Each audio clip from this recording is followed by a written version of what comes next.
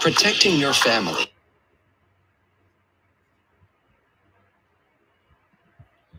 Hey, fellas and ladies, how you doing? Nina, Riaz, Qureshi. Nina, all right. Is Robin Wright still here? Robin Wright, I'm on. Surviving, sister, by the grace and mercy of the Lord Jesus Christ. Yep. Zarina, how are you?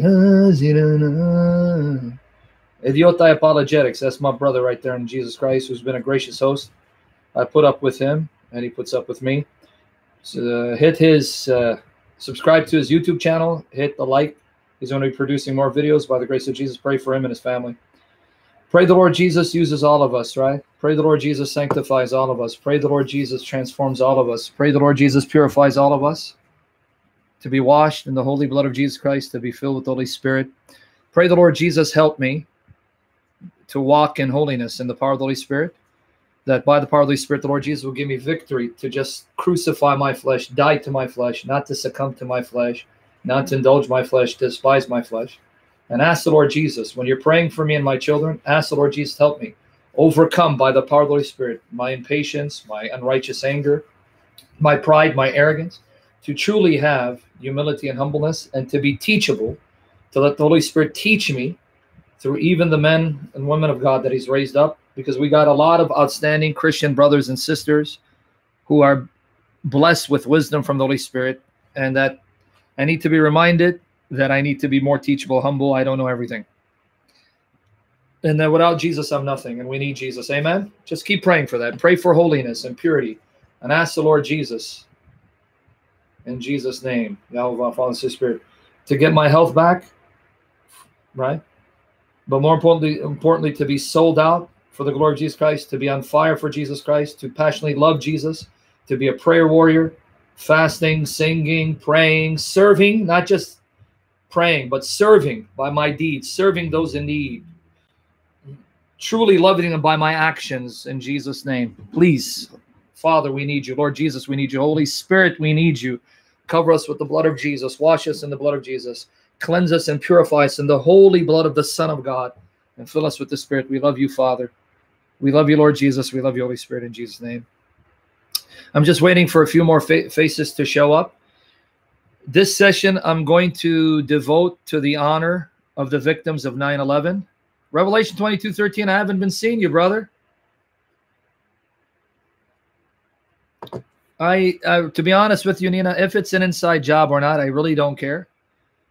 I'm still going to use this occasion to expose Muhammad for the glory of Jesus Christ, and trust the Holy Spirit to fill me, to glorify Jesus Christ, to magnify Jesus Christ, and trust the Holy Spirit to illuminate our minds, our hearts, to remove the veil, to see the depth, the beauty, the majesty of Scripture, and give us wisdom to know the Scripture and the power to live it out for the glory of Jesus. Amen? Yeah. I don't, Whitebot. You probably don't understand. If you're going to now nitpick and try to split hairs on what I'm saying, you know I'm going to block you, right, Whitebot? I don't care to get into the debate whether it's inside job or not. So let me explain myself, because I think I'm going to block you. Because if it's an inside job or if it's an outside job, people have their opinion, and someone who's already convinced won't be convinced otherwise. So if you're convinced it's an inside job, can I unconvince you? And if you're convinced it was Muslim terrorists, can I unconvince you? You see how stupid that reaction is, my brother? Okay, so I'm going to ask you, because I don't want to waste time. I'm trying to exercise patience. You got to be careful what you pray for, honestly. The sister said that. When you ask Jesus to teach you to be patient, he sends people to test your patience so you perfect your ability by the power of the Holy Spirit to control yourself. So pray for me. Holy Spirit will give me power to be self-controlled and die to my flesh and walk in the life and the power of the Holy Spirit, right? In Jesus' name. Now, let me ask you a question, Whitebot. Do you believe it's an inside job?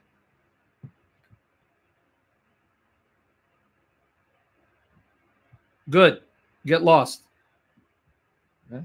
Idiot. You get my point? If you believe it's an inside job, can I convince you otherwise? Yes, I know. And it's very Christ-like of you to come here, Be a distraction used of the devil. I thought you're leaving. Leave. If you want to stick around, answer my question. Okay? Do you believe it's an inside job? Let's make it quick. Do you believe it's an inside job? See? Thank you.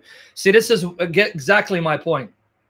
Here's a guy who believes in conspiracy theories, the Illuminati, the Bilderbergers, right? The Trilateral Commission, the Masons.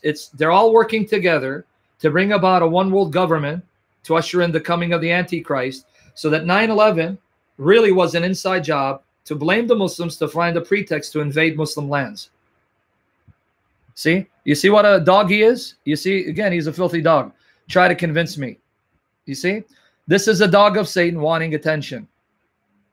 You see? So he proved my point. No, I'm not interested. You're a dog. I don't stoop to your level. Get out of here. People wonder why I'm so nice. Yeah, go watch his channel too. See how enlightened he is. Yeah. Idiots. And if you guys have a problem with name calling, you got a problem with the Holy Bible. Guys, I'm going to admit, I have imperfections, anger issues, but in Jesus' name, by the blood of Jesus, he's going to cleanse me. The Holy Spirit is going to transform me for the glory of Jesus in Jesus' name. But to say that you can't call someone names, I'm going to do a session where you're going to find the biblical prophets, our Lord Jesus, who's God in the flesh, perfection in the flesh, and the apostles, calling people names. Oh, but you're not an apostle, brother. You're not walking in the Spirit like they are. Oh, my goodness.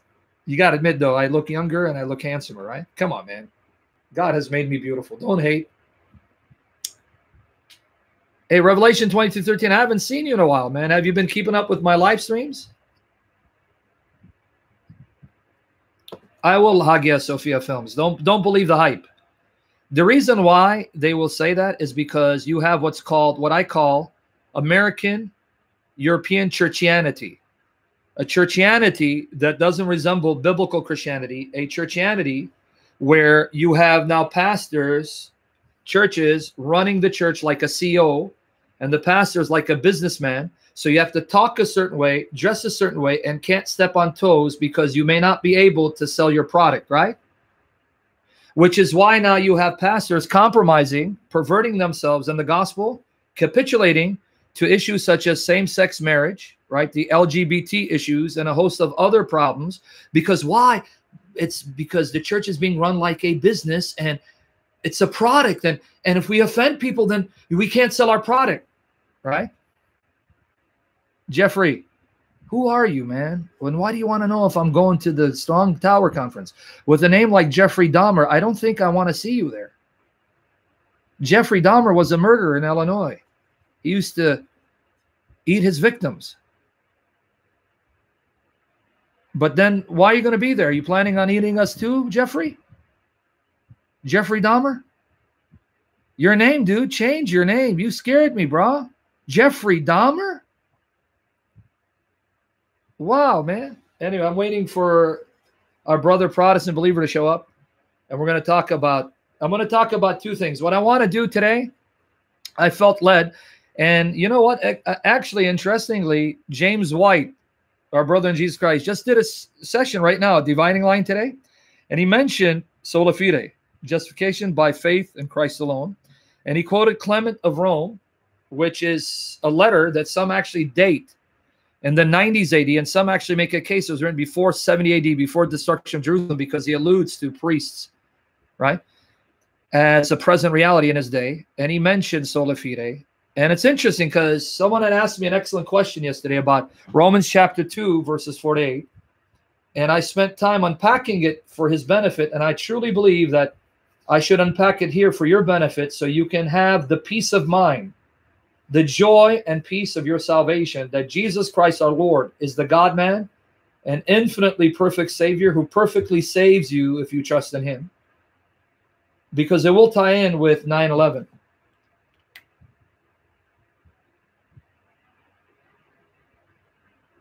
Yeah. I just want to say, Barak, are you here?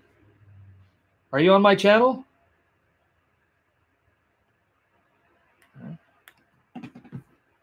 All right. I want to do that, but I'm going to do two things, God willing, in honor of the victims of 9/11.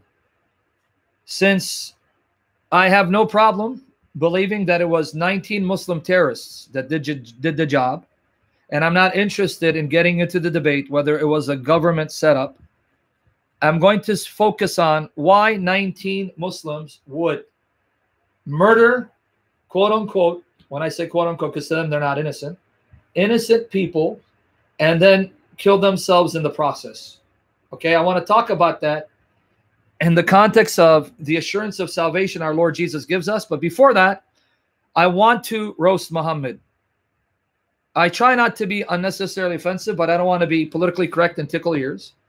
And so Muslims, here's what I'm going to tell you. It may upset you, but I'm going to be honest. Muhammad, to me, is an antichrist, son of the devil, and one of the most vicious, wicked, immoral antichrist the world has ever seen. And my prayer is that Jesus Christ, who's truly alive, who is the risen Lord of glory, by the power of the Holy Spirit, will open the minds and hearts of Muslims to escape this wicked, evil son of Satan and fall in love with Jesus Christ. Okay? So I'm going to show you how Muhammad is under the feet of Jesus. Okay, well, Barak, what's your name here so I can proceed to unblock you? I don't know. Don't be scared, brother. I got a brother text me and says, please don't call me out. And I just called him out. Please don't block me. And I just blocked him. I'm not going to block him, right? Anyway, man, I don't know we're Protestant believers. If not, I'm going to have to read verses, right? Idiota is in the other room watching. Hey, bro, until Protestant believer gets here, do you think you can post verses in the text? If not, I'll just read them. Yeah, Fadi, you're not going to convince those who think it's an inside conspiracy, Fadi. You're wasting your time. That's why I don't engage this discussion, Fadi. When they tell me it's an inside job, all right. Hey, there goes Hater Wood. Hey, bro, listen. I don't know when you're going to start live streaming. You get about 1,000. I barely get 200, bro. Come on now. You got to help me blow up for the glory of Jesus Christ, man. Come on. I need at least 300,000 subscribers. Rolling in the moolah, aren't you? And when are we going to start doing live streams together, bro? Because you know what? Without me, you're boring. You're a cure to insomnia, Hater Wood. No, but I do want to say something, and I mean this, and I don't say it in front of him. And I mean this. This man has been through a lot. Pray that Jesus bless him. And can I just bear witness? I want to bear witness here. And it's not because he's here. God knows my heart. I mean this because I've been with him. God has blessed him with an amazing wife. And I just want to give God the glory for his blessing upon us and upon David, because David couldn't do what he's doing without such a woman. She's amazing. Pray for Marie Wood. Pray for his 5 boys. Pray for their family. Pray for his mother. Pray for his brothers. Right?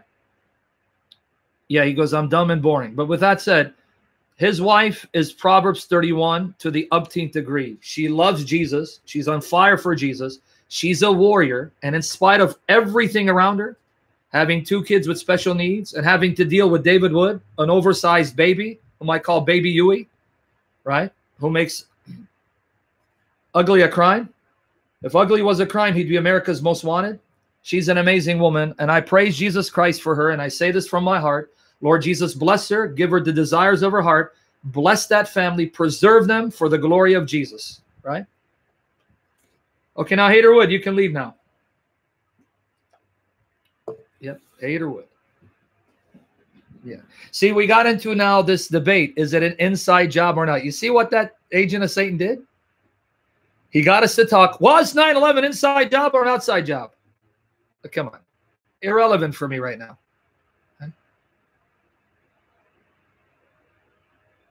Okay, Nina, if I don't know what Judith 8:22 has to do.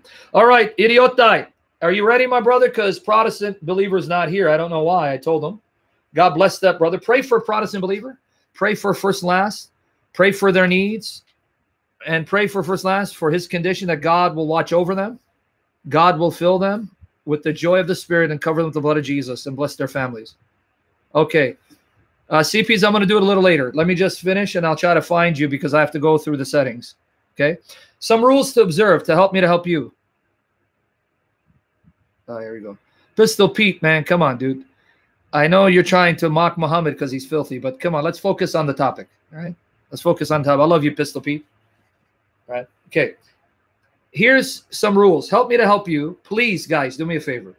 Keep your questions relevant to the topic, please. And secondly, don't get involved in side issues, side debates, because then you're going to distract me and distract others.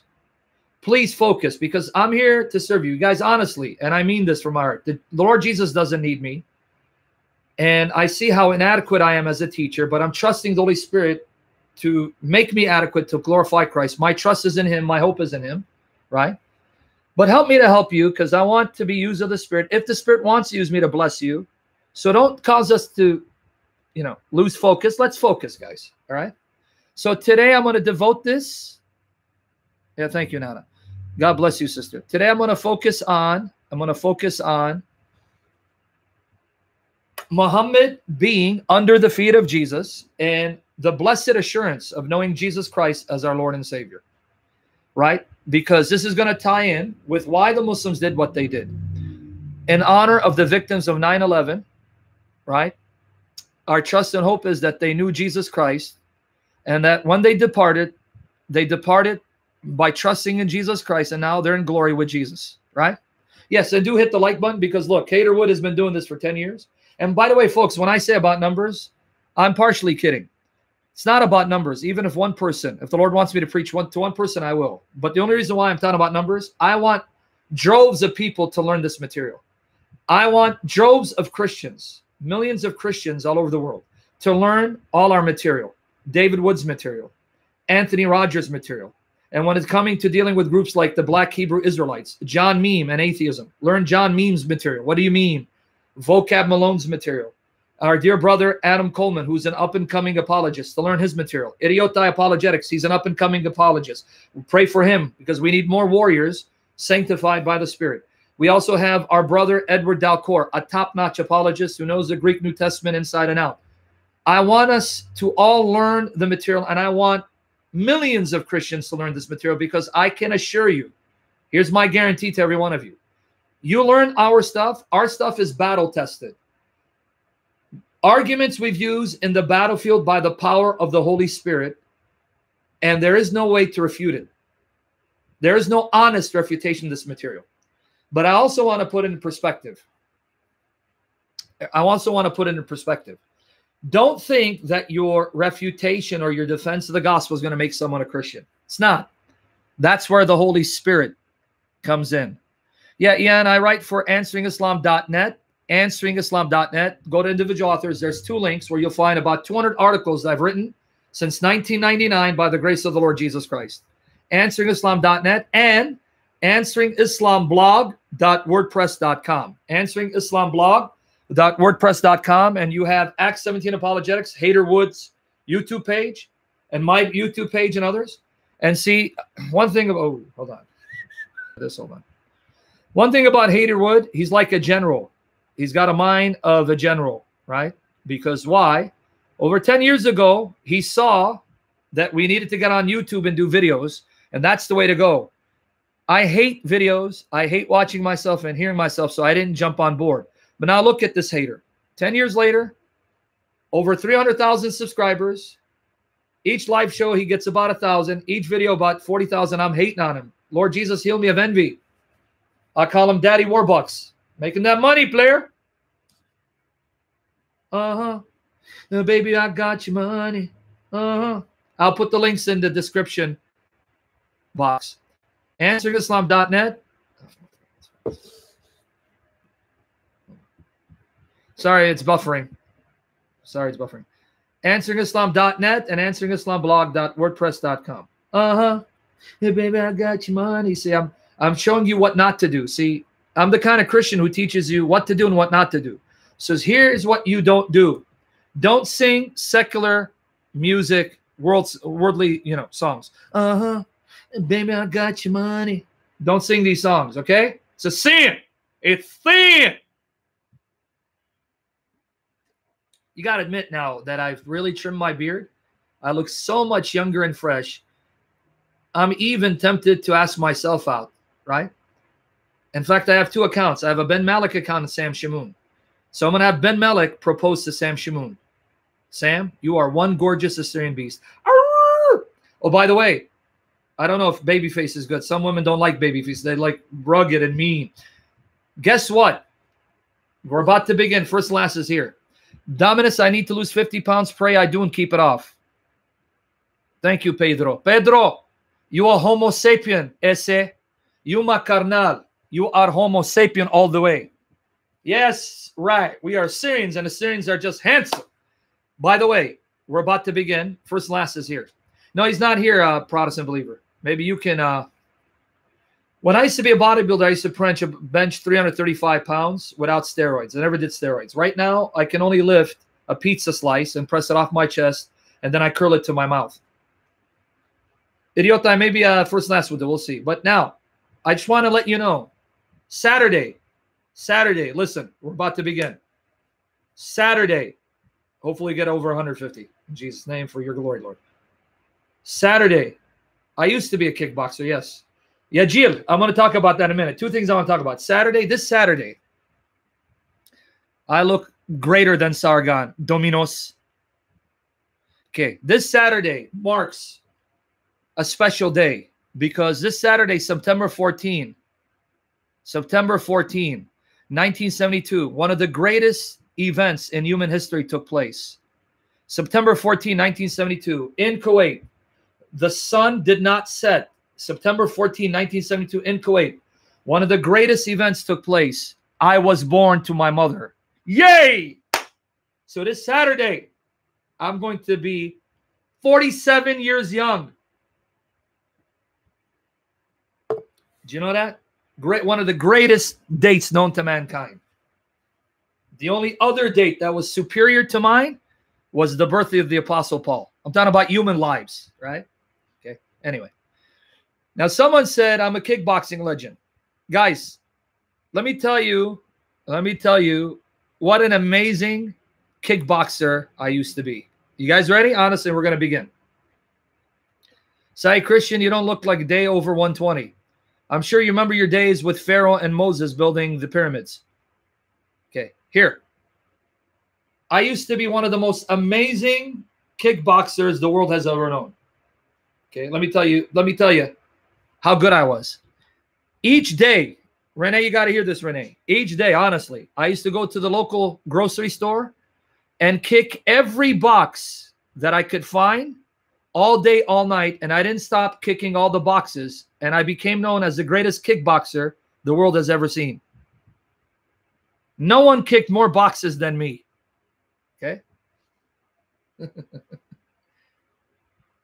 Dude, listen, Jeff Durbin did what we call ballet dancing. That Taekwondo stuff only works in ballet.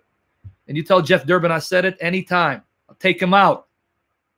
Okay, but anyway. Now, how many of you heard of Taekwondo so I can begin? People are like, man, we're here to hear. Yeah, but we're waiting. We're warming up. How many of you heard of Taekwondo? Okay. Okay, now, a lot of people don't know I wasn't a black belt in Taekwondo, but I did have 2 black belts. 9th degree black belt in Take One to Go and a grandmaster of Take Your Dough. 9th degree black belt right here of Take One to Go and grandmaster of Take Your Dough. I'm the highest ranking in these 2 systems. Okay. Okay, are we ready now? Sorry. Are you ready? Take Your Dough and Take One to Go. All right. Let's begin. We love you, Father. We love you, Lord Jesus. We love you, Holy Spirit. Father, we praise you. We glorify you and we bless you in Jesus' name. Father, I'm aware you don't need me. And I'm not qualified to be speaking of the Lord Jesus Christ. And I mean that. I know that, Father. I know that too well. So my trust is in your Holy Spirit, Lord. All of us trust in your Holy Spirit. We depend on your Holy Spirit. We're in need of your Holy Spirit. We're in love with your Holy Spirit. I'm in love with the Holy Spirit. I adore your Holy Spirit, the Spirit of your Son, the Lord Jesus Christ. Father, please fill us with the Spirit. Fill me with wisdom, knowledge, understanding of your word from your Holy Spirit. And Father, give us the power of your Holy Spirit, not just to know your word, but to live it, Father. And please help us. Help me. I want to live for you, Father, for Jesus, for his glory, by the power of your Holy Spirit. We all want to, Father. They're not here for me. They want to hear from you using me, your imperfect vessel, Father. So anoint my words to speak clearly. Protect me from error and stammering and confusion. Bless them, Father. Cover us by the blood of Jesus. Cover our loved ones with the blood of Jesus. My daughters with the blood of Jesus. And sustain us and save us for your glory, not to be afraid of anything Satan and the world throws against us, Father. And Father, please anoint this session. Fill my lungs and my chest and my throat with the health I need from your Spirit to glorify you, and anoint the sound of my voice to be pleasing to the ears of your servants, Father. And please remove the veil to go deep in your word, and live it out for your glory. And we honor the victims of 9/11, Father. Use us to destroy this wicked, evil, antichrist system so that Muslims get saved and find true peace in Jesus Christ, your Son, your heart, your love. We love you. We love you, Lord Jesus. We love you, Holy Spirit. In Jesus' name we pray.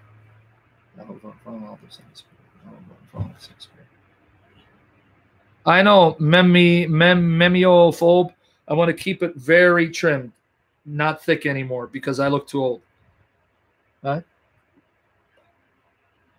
Okay, let's begin. I want to discuss two things today, Lord Jesus willing.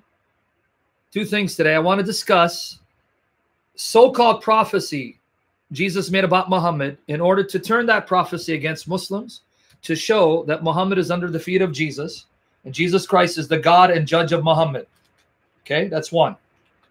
Then, with the time remaining, I want to talk about justification, the assurance and the peace we have that because of the Lord Jesus Christ, we have a righteous standing before God, procured by Jesus Christ, given to us as a gift of his grace.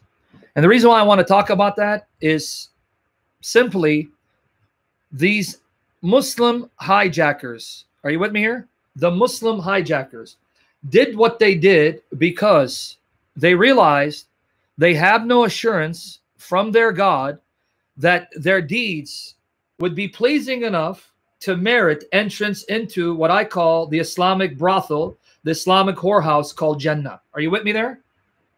So they did what they thought their God required of them to guarantee that once they died, they would enter everlasting bliss. And I need your attention here. One of the sure ways, one of the ways that the Quran assures Muslims that they will enter Jannah, paradise. And again, let me call it for what it is. Islamic paradise is a glorified brothel whorehouse. It makes Playboy Mansion pale by comparison. But one of the ways that Allah has assured the Muslim of his pleasure and granting them Jannah, paradise, this whorehouse, is to kill and be killed in the way of Allah. A marked contrast with our Lord Jesus Christ and the salvation he's given us. This is chapter 9, verse 11 of the Quran, 111. Chapter 9, verse 111. How ironic, right? Chapter 9, 111. It's 9:11, so this is chapter 9, verse 111. I guess I'm going to have to post it unless... First and last, can you post Quran verses or no? Hold on, let me get there. Okay. Let's see. First and last, okay. Chapter 9, verse 111. Chapter 9, verse 111. Thank you, brother. Thank our brother first last. He's taking over for Protestant believer because he's not there. How ironic, right? Chapter 9, verse 111. 911. 9111. Sam Price, I don't care about the conspiracy theories. I said that in the beginning. If you want to believe it's an inside job, more power to you. But I'm going to use this as an opportunity to talk about the jihadis and why they do what they do. Why they do what they do. See, I knew if we're going to discuss 9/11, we're going to have those people into conspiracy theories, right? I knew it. Conspiracy theories. You see, I knew it. I knew... There's nothing I talk about that won't bring controversy. I knew it. Right? Anyway, first last, are you able to post or not, brother? If you can, I'll just go there. Chapter 9, verse 111. Let me read it. I'll read it. Let's start with the Pickthall translation. Lo, Allah had bought, guys, pay attention now. You need to learn and ask the Holy Spirit to help you focus for the glory of Christ. Not focusing on me, but on what the Holy Spirit would have me share with you for the glory of Jesus. Lo, Allah hath bought from the believers their lives, their souls. So Allah has purchased the souls of believers. He's purchased their wealth because the garden will be theirs. Notice, he's purchased their souls and their wealth in exchange for the garden. That's what he's paying them, the garden. Right? They shall fight in the way of Allah. They shall fight in the way of Allah. Right? And shall slay and be slain. It is a promise which is binding on him in the Torah and the Gospel and the Quran. Who fulfilleth his covenant better than Allah? Rejoice then in your bargain that ye have made, for this is the supreme tribe. Did you notice? Allah has purchased the souls and the wealth of the Muslims with the garden. His promise is, give me your souls, give me your wealth, and I'll give you the garden. And one of the ways you give me your souls and your wealth is that you fight and kill and be killed in my cause. And the garden is yours. You catch it? Did you catch it? So one of the ways that a Muslim can assure himself of heavenly bliss is to kill and be killed in the way of Allah. And this is why you need to be careful. When a Muslim drives a plane into a building, or when a Muslim blows himself up to kill the enemies of Allah, that's not suicide. Don't fall into the trap of the liberal media and the rhetoric of the media, because then a Muslim will tell you Islam condemns suicide. Suicide is condemned in Islam, and if a Muslim kills himself, he goes to hell, right? Jahannam. Jahannam. This is not considered suicide. Remember the difference. In Islam, killing yourself isn't the same as using your body as a weapon to kill the enemies of Allah. They make a distinction between someone who straps a bomb and blows himself up as a weapon to kill the kuffar for Allah. That's not suicide. That's martyrdom. Suicide is when I hang myself or take pills because I've checked out of life, I'm tired of life, and I'm tired of living. That's suicide in Islam. But when someone blows himself up to kill the kuffar, the enemies of Allah, or someone drives a plane into a building to take with him the kuffar, that's not suicide. Don't call it suicide, but because then you give a weapon in the hands of the Muslim and say, see, the messenger condemned suicide, and they committed suicide, therefore they're condemned. Right? It's not suicide. So why would these 19 Muslim hijackers drive planes into buildings? Because they were convinced and duped by Satan, who inspired Muhammad, that if you want to attain heavenly bliss, one of the most sure ways of doing so is to kill and be killed in the way of Allah. That was chapter 9, verse 111. Chapter 9, verse 111. Now, what does it say about the martyrs, the shaheed, those who kill and are killed for Allah and His Messenger? Where are they? Chapter 2, verse 154 of the Quran. Chapter 2, verse 154. Okay? I'm going to read it. Follow with me. Write these down. Chapter 2, verse 154. And call not those who are slain in the way of Allah dead. Don't say they're dead. Nay, they are living, only ye perceive not. Who said they're dead? They're alive. You don't perceive it, but they're alive. But alive where? Chapter 3, verses 169 to 171 of the Quran. Chapter 3, verses 169 to 171. Let me read it. Write these down. Chapter 3, verses 169 to 171. Think not of those who are slain in the way of Allah as dead. Nay, they are living. With their Lord they have provision. With their Lord they have provision. So they're in Jannah, and their Lord is providing for them. Jubilant are they because of that which Allah hath bestowed upon them of His bounty. Rejoicing. So they're rejoicing. They're jubilant. They're more alive. For the sake of those who have not joined them but are left behind, that there shall be no fear come upon them, neither shall they agree. See, now when someone reads this, a Muslim who's been brainwashed and thinking this is the book of Allah, put yourself in the shoes of the jihadists, and you read this. Wow, if I'm killed in the way of Allah, there'll be no fear upon me, nor will I grieve. They rejoice because of favor from Allah and kindness, and that Allah wasteth not the wage of the believers. Wow!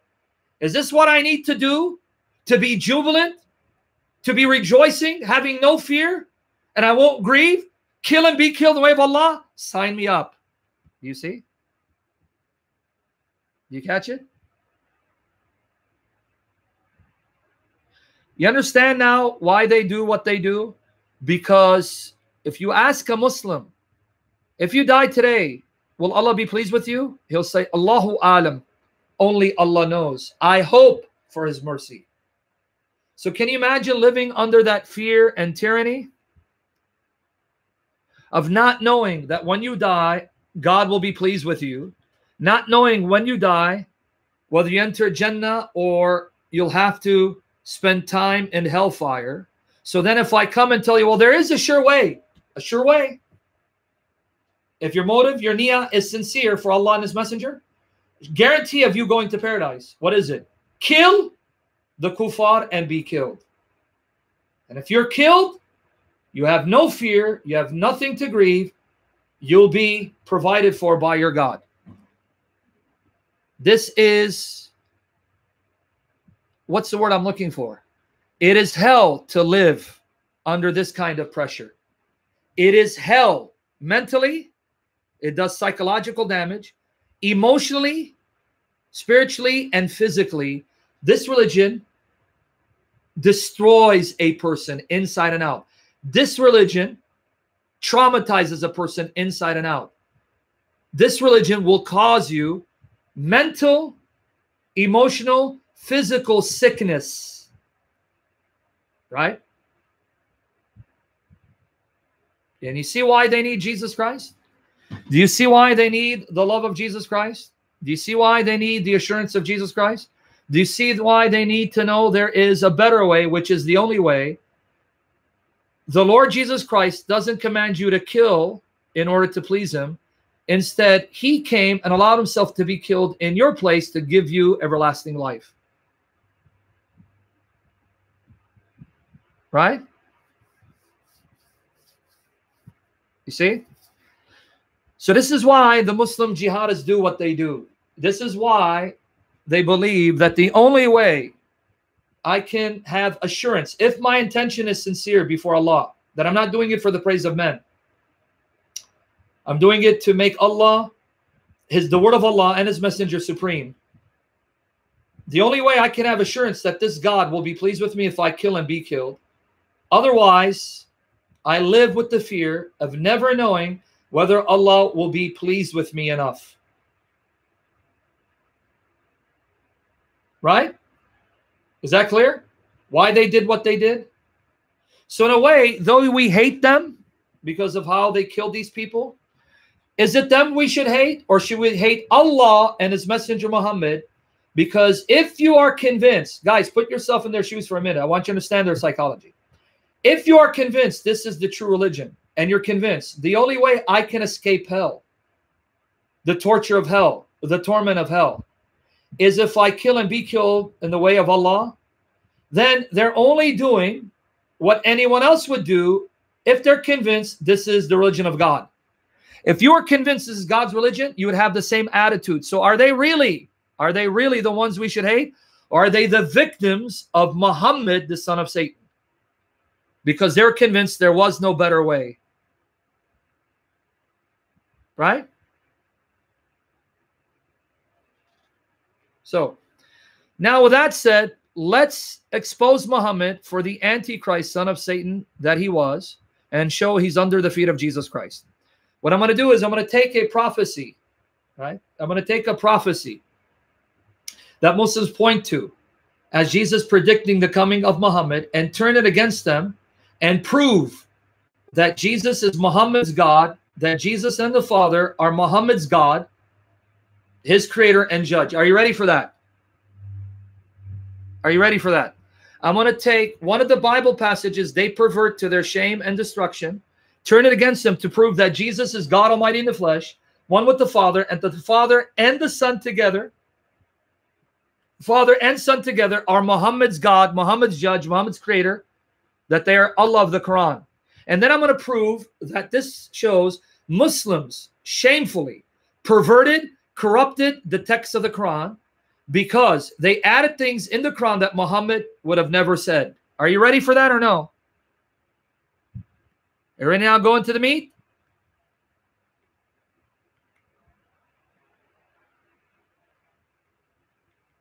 If you're ready, let's begin. According to chapter 61, verse 6 of the Quran, let me set it up. We're going to have fun, Lord willing. Chapter 61, verse 6 of the Quran. Jesus predicted the coming of Ahmed.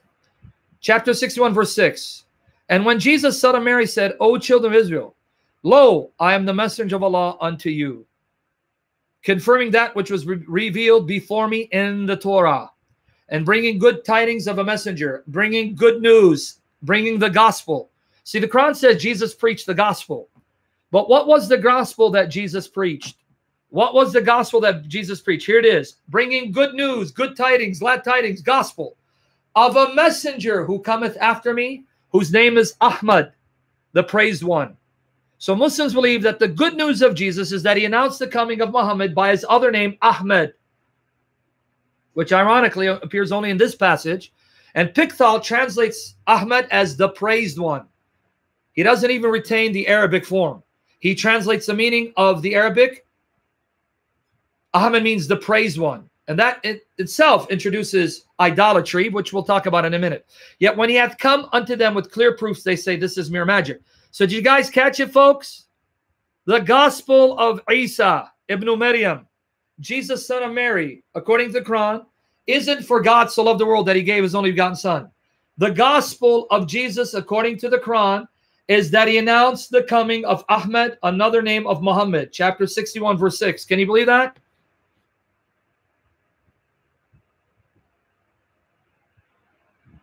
Can you believe that? Chapter 61, verse 6.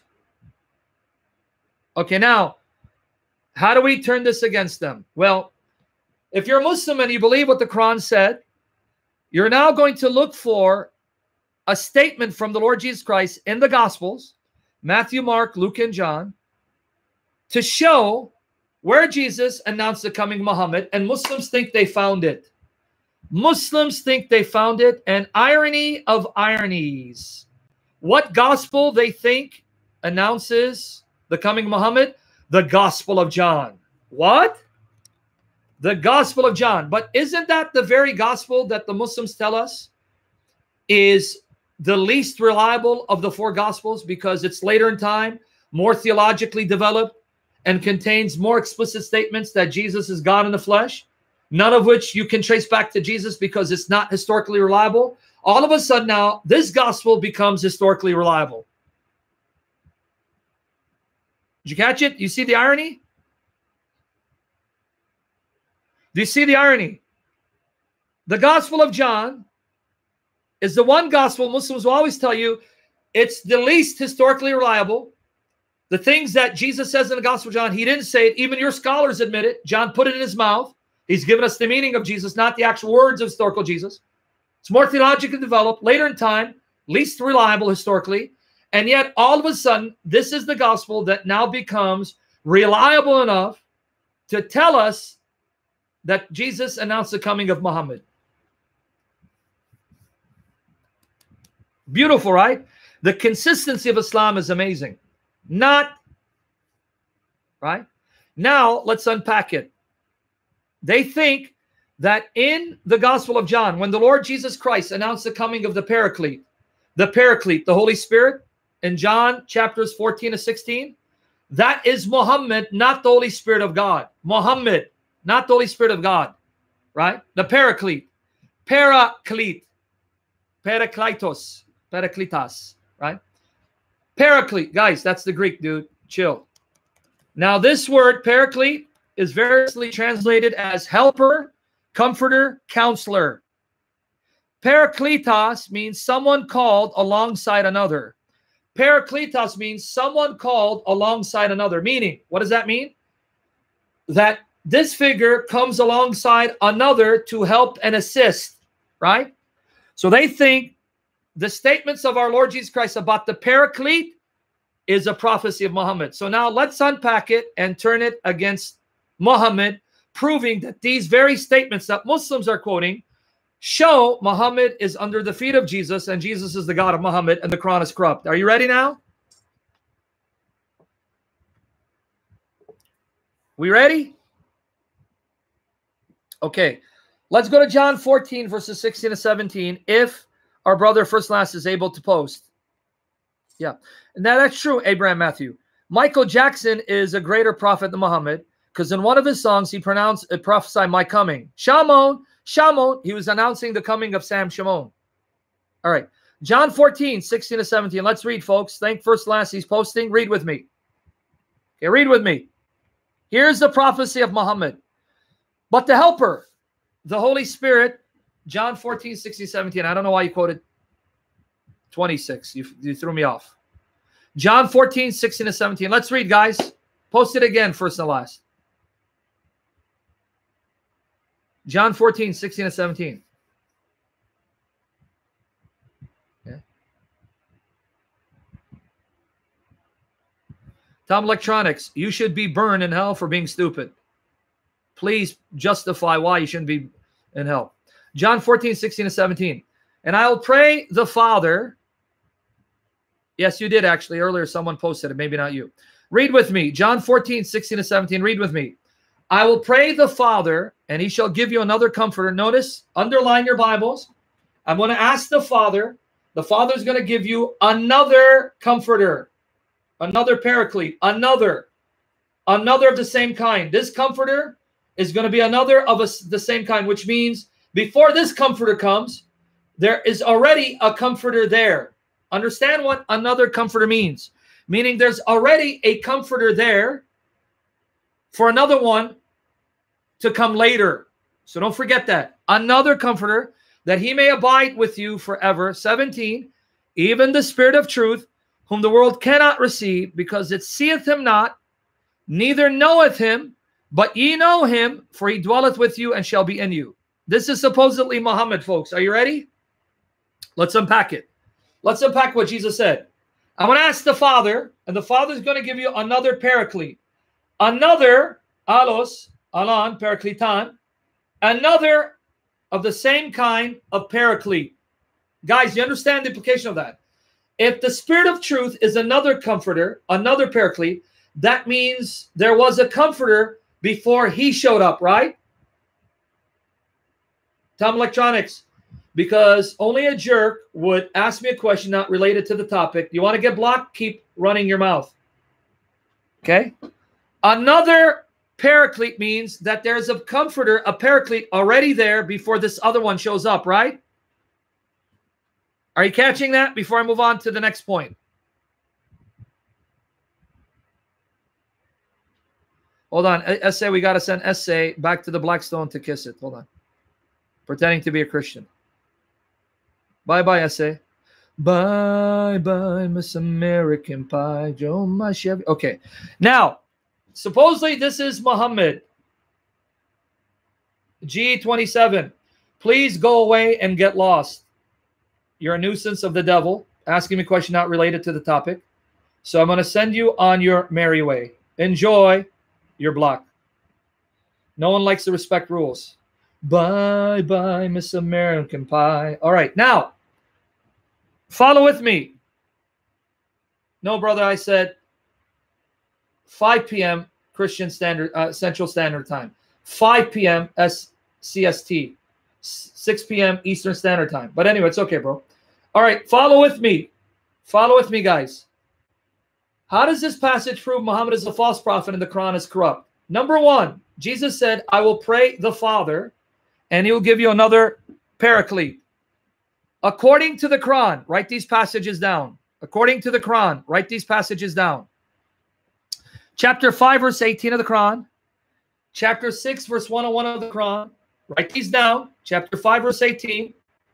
Chapter 6, verse 101. Chapter 9, verse 30. Write these down. Chapter 9, verse 30.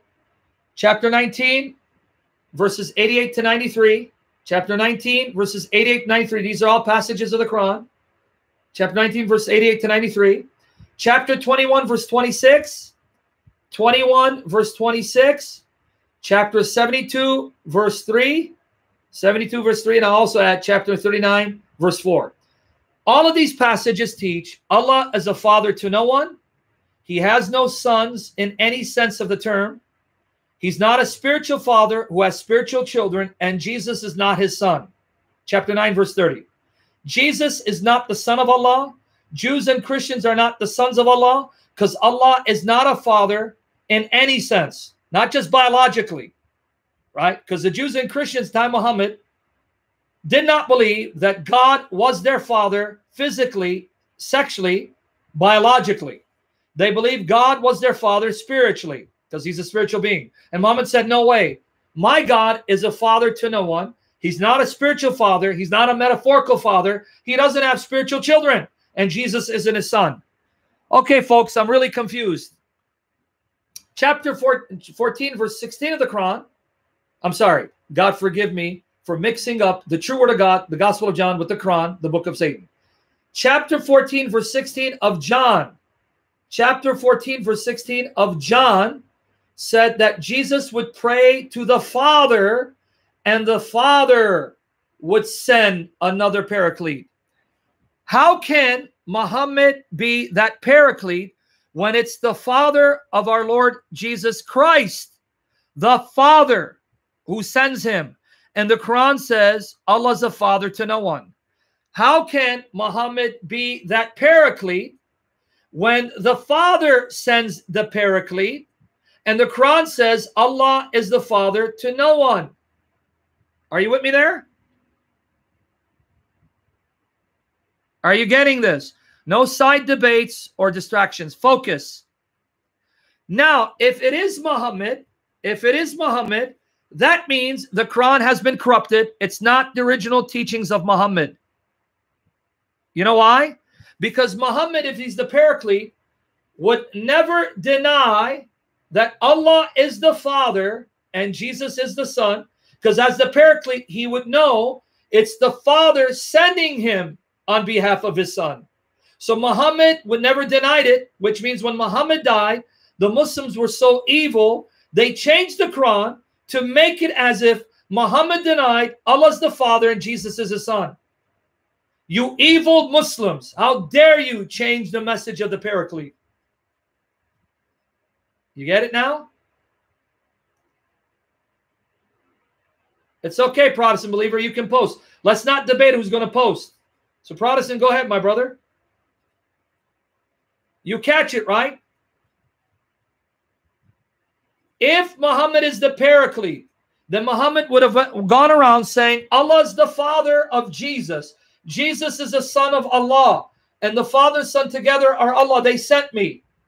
Therefore, that means these passages of the Quran that say Allah is not the Father, Jesus not the Son, were never uttered by Muhammad. They were added to the Quran because the Muslims shamefully changed the message of Muhammad. So if he is the paraclete, this proves that the Quran is corrupt. Now, are you ready for more? Is this exciting you or is it boring you? Because I want to be here to serve you, bless you, amaze you by the power of the Holy Spirit. Fadi Haron, can you do me a favor, man? Stop chiming. I'm going to block you. I just said that the Jews and Christians, time Muhammad, would have said that Allah is their father spiritually, not physically. And Muhammad said, no, he's still not your father. Stop chiming in or you're going to get blocked and I'm going to send you to Mecca. Okay? Stop pretending you know what you're talking about, friend, and learn. Now let's come back to the other problem. John 14:17. Now I know Jonathan Soko is a regular, so he's on that's right because he's agreeing and not trying to be a nuisance to get me upset because I love this brother, not too much. John 14:17.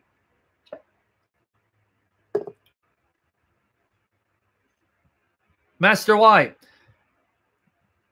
I guess you're not a genius because I'm not going to waste my time on you but block you and send you on your merry way. Down, boy. Down, boy. All right. John 14:17. Let's read. Read with me.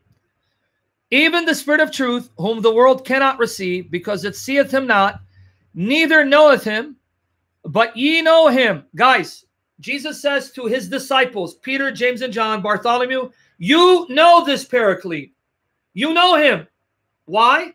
Because he dwelleth with you and shall be in you. Oh boy. Let's post John 14:17. One more time. Oh boy. Focus, guys. Don't let Satan distract you. Pray, Jenny, for me that God will use me for his glory and watch over my daughters and fight for us. John 14:17. Read with me. The world does not know him because the world doesn't see him. Last time I checked, many people saw Muhammad. But then the last part. But you, my disciples, know him, for he dwells with you and shall be in you. Hold on, hold on, hold on. Wait. If the Paraclete is Muhammad, that means Muhammad was already alive about 570 years before his human birth, because Jesus says the Paraclete is with you now and will be in you. So that means Muhammad is a pre-existent figure who existed before he became flesh. That means Muhammad existed as a spiritual being over 700 years before he became a human being. And he was there as a spirit dwelling with the apostles of Christ. So they just proved the pre-human existence of Muhammad.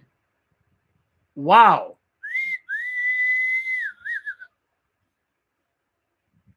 Wow.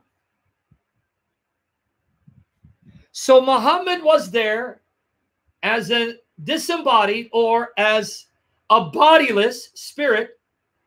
He existed as a spirit creature or a spirit being without a physical body, because Jesus says, hey, the Paraclete is with you right now. And then later on, he'll be in you, in all of you. Wait. So not only was Muhammad there with Jesus and the disciples, he's now going to indwell a group of human beings at the same time to empower them to carry out the mission that Jesus commands them to carry out. Which means Muhammad now is omnipresent, omnipotent, because he's going to dwell all the apostles at the same time, wherever they're at, to empower them to carry out the mission successfully. So now you just proved Muhammad is a pre-existent being who had a pre-human existence, was alive as a bodiless spirit at the time of Jesus, was with Jesus, and he's omnipresent, omnipotent. So you just made Muhammad a God alongside the Father and the Son.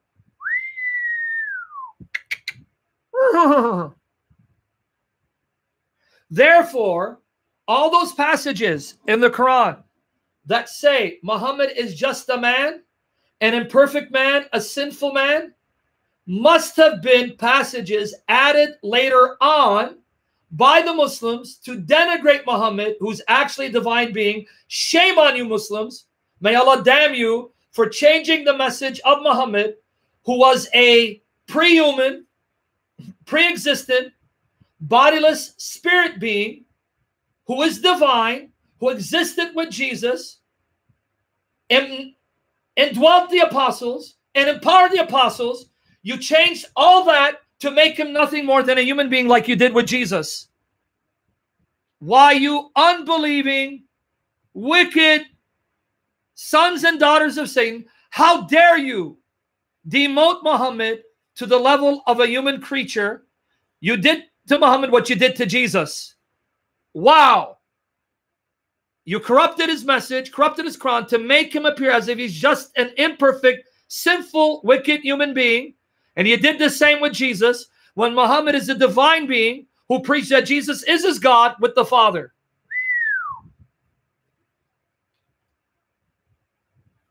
See what happened here?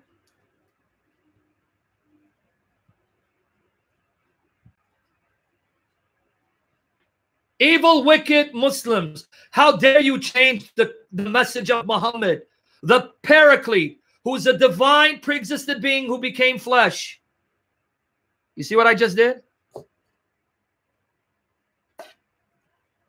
Before I move on to the next point. Saw what I just did, right? Okay. But let's go to John 14:26, and I'll unpack the meaning of these passages. John 14:26.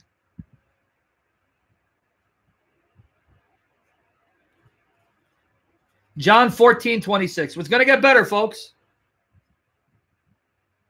But the Comforter, which is the Holy Ghost, the Holy Spirit, whom the Father will send in my name, he shall teach you all things and bring all things to remembrance whatsoever I have said unto you. Now notice, here we're even told he's the Holy Spirit, the Holy Ghost. And the Father will send him in my name. And who is he going to teach? He's going to remind the disciples of what Jesus said to them. Jesus saying to Peter, James, John, Philip, hey, when the Holy Spirit comes, the Comforter, he's going to remind you of what I said, which again proves that the Paraclete was there and would come in the lifetime of the apostles. So now again, let's say it's Muhammad. Follow with me, guys. Let's say it's Muhammad. This again proves Muhammad was there with Jesus, and he was there with the apostles, and he taught the apostles what Jesus was teaching them while he was with them on earth.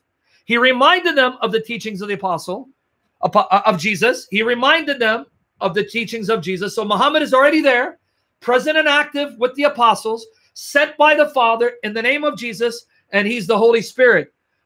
This again proves that Islamic theology is corrupt, because Islamic theology tells me the Holy Spirit is the angel Gabriel.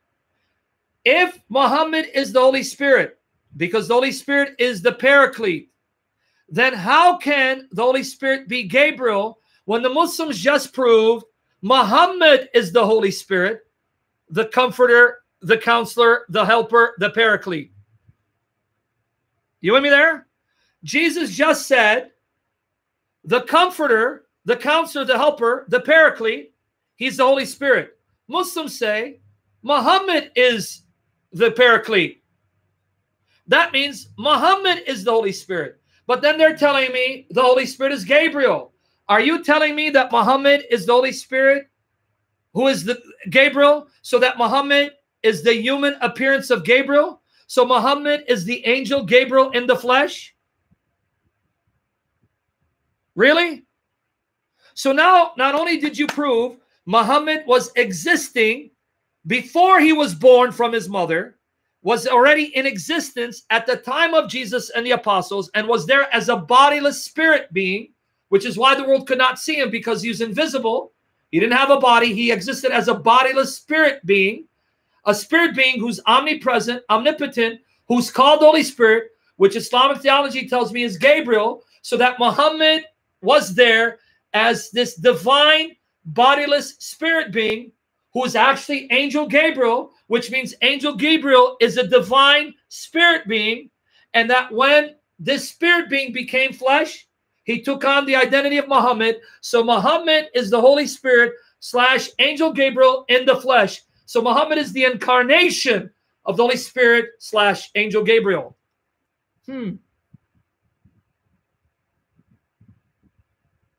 Wow.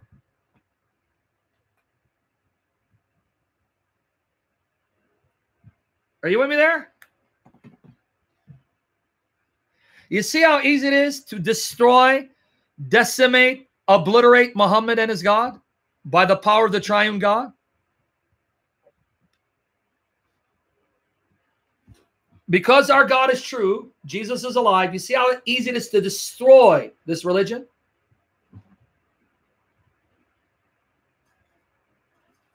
Right?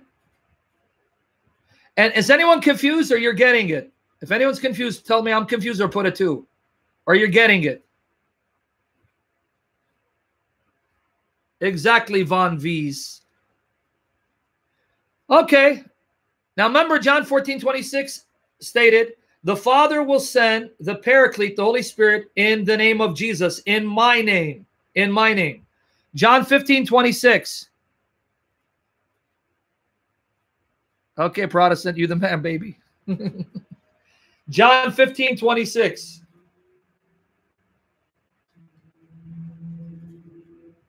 Exactly, Jay Khan, they do. Okay. John 15:26. But when the Comforter is come, whom I will send unto you from the Father, even the Spirit of truth, which proceeded from the Father, he shall testify of me. Oh boy, I'm really confused. Jesus says, I will send the Comforter, the Spirit of truth, from the Father, who proceeds from the Father out of heaven. I'm going to send him. So notice what Jesus says.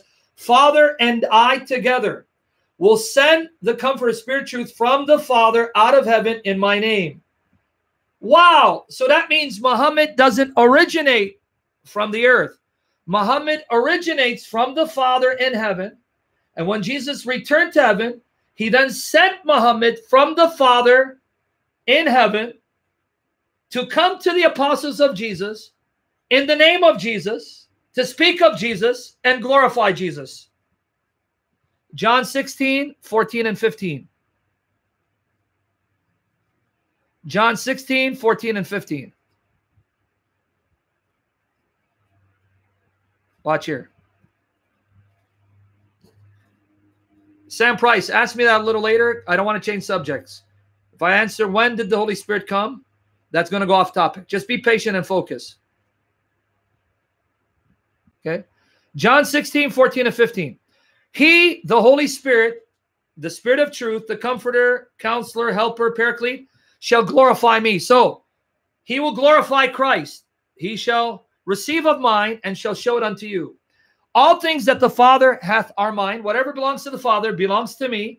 Therefore said I, that he shall take of mine and shall show it unto you. So the Spirit of truth, the Holy Spirit, the Paraclete, will convince the apostles and the world everything that the Father owns belongs to the Son, Jesus Christ.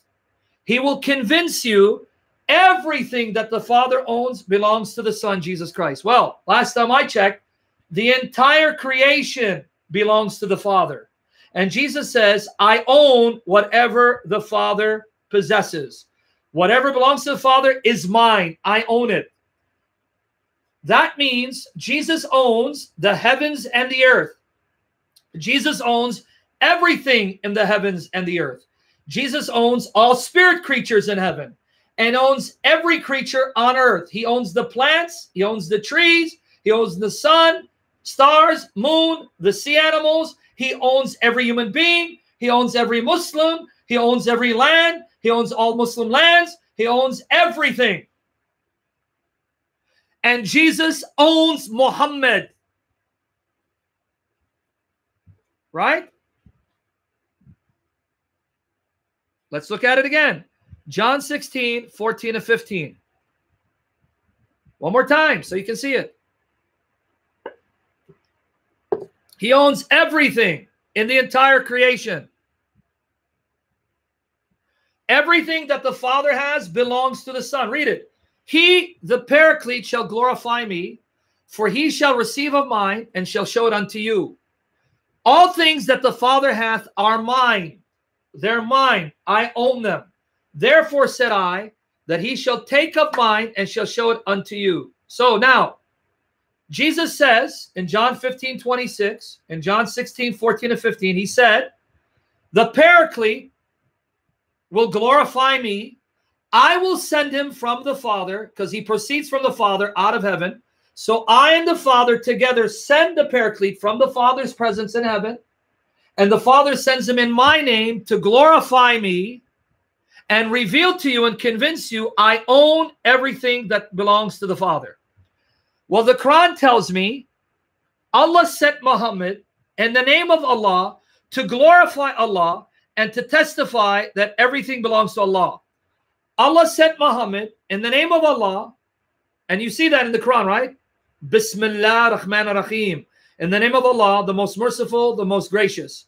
So right there, in the name of Allah. So Muhammad proclaims in the name of Allah, was sent in the name of Allah to glorify Allah and to convince people everything belongs to Allah.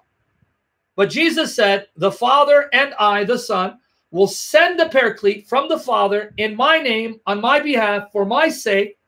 He'll glorify me and convince everyone everything belongs to me. Hold on. If the Paraclete is Muhammad,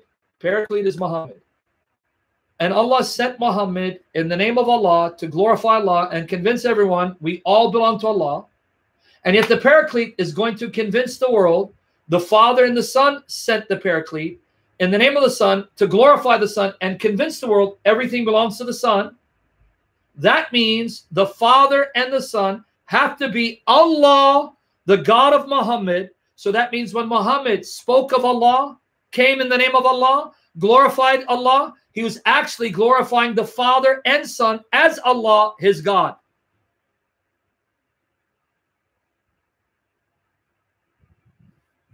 You with me there?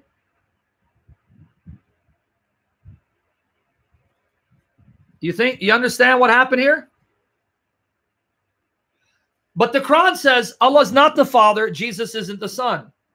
This is more proof that these Muslims are so wicked and evil. They changed the message of Muhammad because Muhammad went around saying Allah is the Father and the Son. Jesus is the Son of Allah and he is Allah, and the Father and Son are my God Allah, and I glorify Jesus the Son, and everything belongs to him, even me. But the Muslims came and changed the message of the Quran. So in the Quran, they have Muhammad saying Allah is not the Father, Jesus isn't a Son. Shame on you wicked Muslims for changing the message of Muhammad, who's the Paraclete. Allah is going to damn you for that. You see what happened now? You see the nightmare? So don't get upset when they quote the Gospel of John. Say, oh, wait. So you just quoted John, right? So you believe these are the words of the historical Jesus, right? What's up, Brother Al? Good to see you. Pray for me, brother. Lord willing, October, I'm going to start a new chapter there. We're going to do Bible studies, and hopefully you'll come and join me, and God will bring the increase for his glory in Jesus' name. So, Sali, Qali, and Qabinati. The Lord has set me free to glorify him. All right. So now, follow with me. Follow with me here. Guys, follow with me. Understand what we just proved. If the Muslims want to say the Paraclete is Jesus, prophecy of Muhammad, the Paraclete is Jesus's prophecy of Muhammad, then they're admitting that these are the words of the historical Jesus in the Gospel of John. Then, when you quote the Gospel of John to show that Jesus claimed to be God, and they tell you, well, you can't trust John because John is not reliable. He comes later, more theologically developed, and he's putting words in the mouth of Jesus. Tell them, but wait, you quoted John.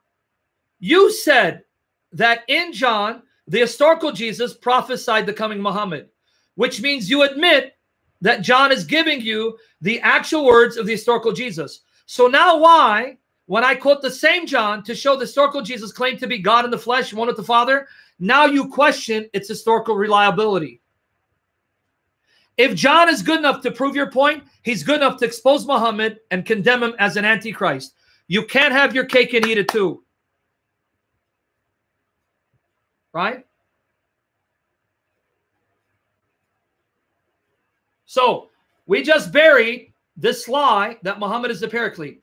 But now let me explain the theological implications of the Paraclete passages. Let me explain the theological implications of the Paraclete passages. Are you ready to do some in-depth study and go into the meat?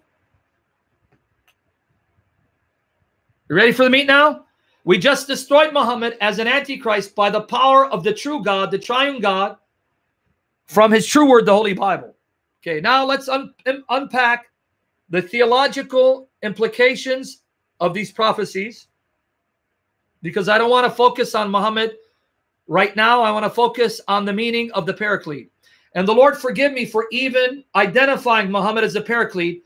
That is one of the most evil and wicked and blasphemous things you could ever say, that this son of Satan Muhammad was the Paraclete. Lord forgive me, I just used it for argument's sake. May God destroy such blasphemy and erase Muhammad's memory from the earth so Muslims get saved and fall in love with Jesus. Right? Let's go back to John 14:17. Right? I get sick even saying Muhammad is a Paraclete. I get disgusted. Right? Okay. John 14:17. You pray that the Spirit will anoint me with such wisdom and power to know the word, so that he will blow our minds through the preaching of the word and give us the power to live it for the glory of Christ. Yep, I'm going to need a shower, Jonathan, no lie. John 14:17, let's unpack it. Guys, read the passage. Let's bring out its theological import, its significance and importance. Even the Spirit of truth, whom the world cannot receive, because it seeth him not, neither knoweth him. Why? Because the Holy Spirit doesn't have a bodily shape. The Spirit is bodiless, shapeless by nature. So he's invisible to the human eye. But he can appear visibly if he wants to. But notice what Jesus said. The world does not see him, but you know him, for he dwells with you and shall be in you. Let's unpack that. Number one, the Spirit, like the Father and the Son, by nature is bodiless, by nature is shapeless, by nature is formless, timeless, spaceless. Why? Because the Spirit is one with the Father and the Son, and as the one God, he exists before time, space, and place. Because the Father, the Son, and the Spirit created all time, space, and place. So the Father, Son, and Spirit exist before there was time, space, and place, which means by their very nature, Father, Son, Holy Spirit is spaceless. He doesn't need space. Placeless, doesn't need place. Shapeless, formless. With me there? That's true of the Father and the Son and the Holy Spirit.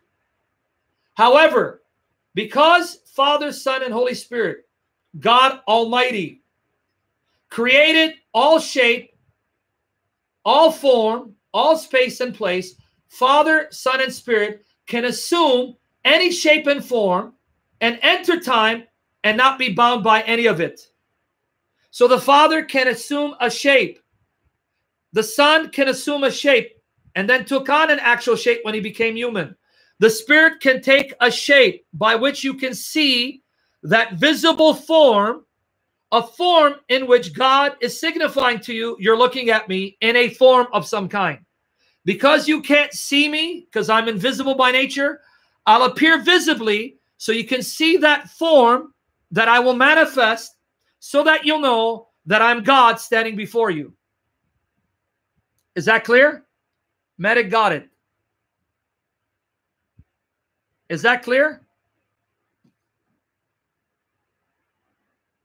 Let me prove to you that the Spirit, who is invisible by nature, shapeless by nature, can assume a form. John 1:32. So let's unpack the meat.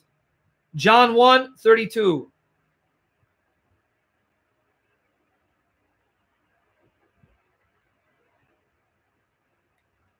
John 1:32. Yep, France, exactly. And John bare record saying, I saw the Spirit descending from heaven like a dove. See, I saw him visibly. I saw the Spirit like a dove, and it abode upon him, Christ. Did you catch it? I, John the Baptist, saw the Spirit visibly come down like a dove. Luke 3:22. I may only have time for this, right? Let's see. I may be able to go into justification. Luke 3:22.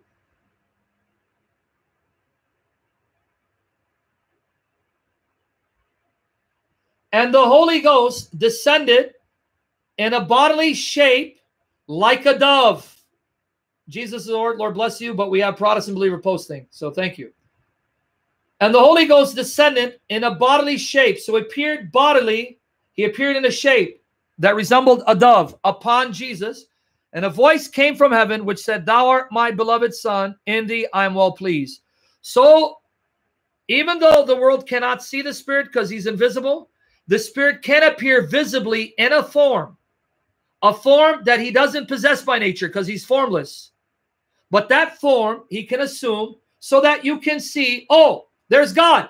That form is a shape that God is assuming so I can see him with my eyes. Right?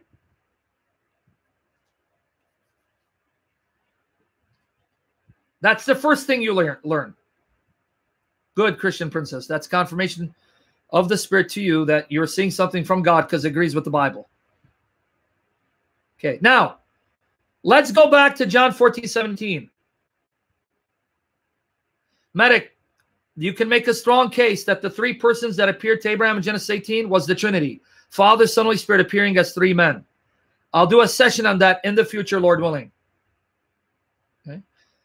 Notice the last part again. John 14:17. Jesus says, the Spirit dwells with you and shall be in you. The Spirit dwells with you and shall be in you. Now,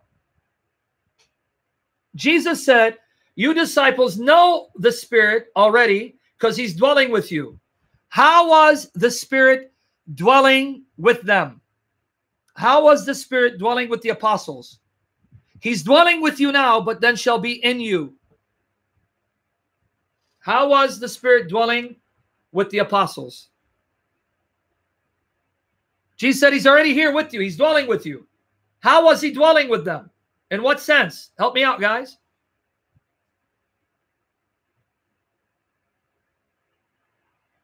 Focus, Weister and everyone. Focus.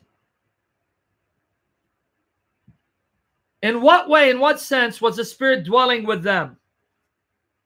No, he's not in them, Asher. He said he will be in you later.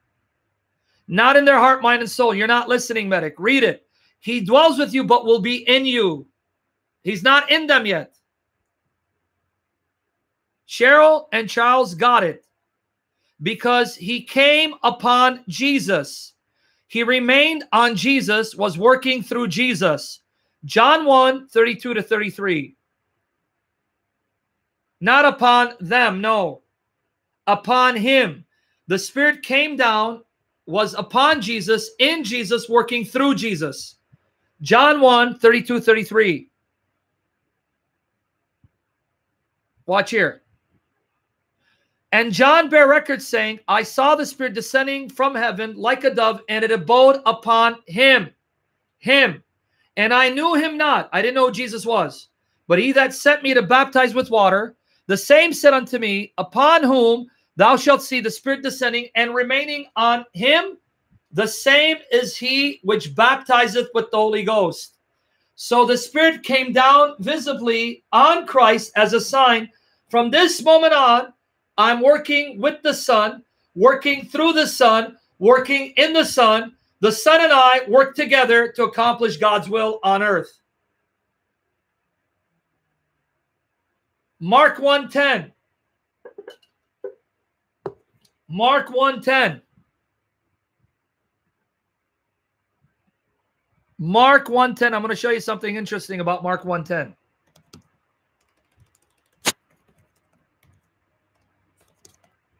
Let me show you something interesting. Mark 1:10. 1 second. Let me get you the interlinear so you can read it so you know I'm not lying. Right? Okay. Mark 1:10. Okay. Now, Mark 1:10, and straightway coming up out of the water, Pedro, my brother, don't post for me, please. Protestant is doing it for us. Thank you. And straightway coming up out of the water, he saw the heavens open, and the Spirit like a dove descended upon him. Descending upon him. Go to this link. Click this link. The preposition used is ace. Ace. It doesn't use epi. The preposition epi means upon or on. Here, Mark uses the preposition ace. Check it out. Compilation Madness. If you repeat again, G's 27 is a Christian. This is the 10th time you repeat it. I'm going to block you too. Do it again. Make my day. Do it again. Okay. Click on the link. Yeah, I'm going to give you mad love in a minute. Click on the link and see the preposition is ace. Do you see it? Ace. That's the preposition that means into. Right? You have another preposition in, which means in, right? Ace means into. So one way of translating the preposition is the Holy Spirit came into him. Into him. Exactly, Sam Price. You with me there? The word for upon or on is epi. Now, we don't want to get too literal with the prepositions, because even when you say upon or into or in, you have to explain what does it mean for the Holy Spirit who's immaterial to be upon you, into you, or working through you. So again, and prepositions can be used synonymously, right? Interchangeably. But Here you see the preposition is eis. Do you guys see that? Did you click on the Greek and see it? I'm not making it up. You guys saw it? Okay, so right there, eis can mean into. The Holy Spirit came into him. So he wasn't simply on him. He was in him, indwelling his physical body and working through him. Ray Brewster, I think what sin is that your mother gave birth to a filthy dog, scum lowlife like you. She should be thrown in jail for giving birth to a dog, a filthy scum dog like you, for the language you use. Now, people are wondering why I'm cussing him out. He just asked me about oral sex because that's what his mother taught him. All right. You with me there? So one way of translating Mark 1:10, Mark 1:10 is the Holy Spirit came into Jesus. You understand the implication? The Holy Spirit came into Jesus. Everyone got it? So, when Jesus says, you know the Spirit because he's with you, it's because the Holy Spirit was there, indwelling Jesus, operating through Jesus. Emily, what I think is a serious discussion is that you're a filthy prostitute of Satan who make your father proud because you're a filthy pig for saying he's asking me a serious question. You wicked prostitute of Satan. And I'm giving you the G-rated because Christian's going to get upset at me for calling you a prostitute. I don't mean to insult prostitutes. Okay? Sorry, guys. The daughters and sons of Satan are coming out. And they don't know me very well. They think I'm a nice guy like James White, my brother. No. I'll stoop to your level. I'll get in the mud and bury you in your mud. I'm just as dirty as you filthy slime and prostitutes of the devil. We love you, Jesus. All right. Anyway, ready? Yeah, they manifest when I teach. It's okay, Sam. I want to teach them a lesson that when they come here, they're going to get insulted, and I'm going to cuss them out, right? And humiliate them and their mother. God didn't make me an Assyrian Jew for nothing. All right. All right. So now, when Jesus said to the apostles, he is already with you, right? And will indwell you. What he meant was, the Spirit is here. He's active. He's in me, working through me. He's using my physical body to work through. In other words, when Jesus is on earth, he and the Spirit were working together 24 hours a day, 7 days a week. You with me there? Let's go to Luke 4, verse 1 for confirmation of this from the Synoptic Gospels, Matthew, Mark, Luke. Luke 4, verse 1.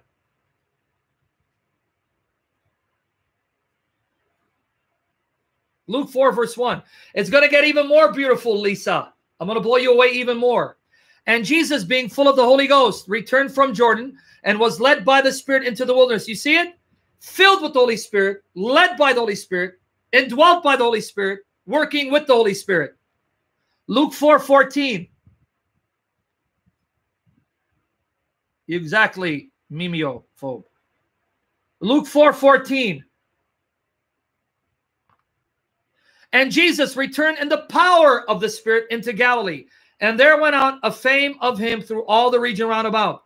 By the power of the Holy Spirit, indwelt by the Spirit, filled with the Spirit. Right? Luke 4:18. No, in these passages, it's the Holy Spirit. It's not Paraclete. It's not. Paraclete's not used here. Luke 4:18. Pendo, who told you my anger is leading me to sin? If you say something stupid, I'm going to block you too. I'm not sinning. I am giving people the taste of their medicine, answering a fool according to his folly, and burying him in his own filth and mud, which is biblical. Don't you ever accuse me of sinning in my righteous anger. Luke 4:18. The Spirit of the Lord is upon me. Oh, so now he's upon me. The Spirit of the Lord is upon me. He hath anointed me to preach the gospel to the poor. He hath sent me to heal the brokenhearted, to preach deliverance to the captives, and recovering of sight to the blind, to set at liberty them that are bruised. So the Holy Spirit is upon him. The Holy Spirit is in him, entered into him. He's filled with the Holy Spirit, right? He has the power of the Holy Spirit. So Jesus and the Spirit are working together 24 hours a day, 7 days a week. Yep, he's quoting Isaiah 61:1. Now, Matthew 12:28. Yes, Franz Thoma, he could. Jesus could have done miracles before that time because he's still God in the flesh, but chose to wait until the appointed time where the Spirit would join him in ministry. Matthew 12:28. But if I cast out devils by the Spirit of God, then the kingdom of God is come unto you. So Jesus did miracles by the Spirit of God, by the power of the Holy Spirit, filled with the Holy Spirit, because the Holy Spirit was on him. The Holy Spirit entered into him, right? So you see what Jesus meant when he told the disciples, he's already with you. And you know he's with you because the miracles are a sign he's working through me because he's in me. I'm with him. We're in fellowship, right? You got it?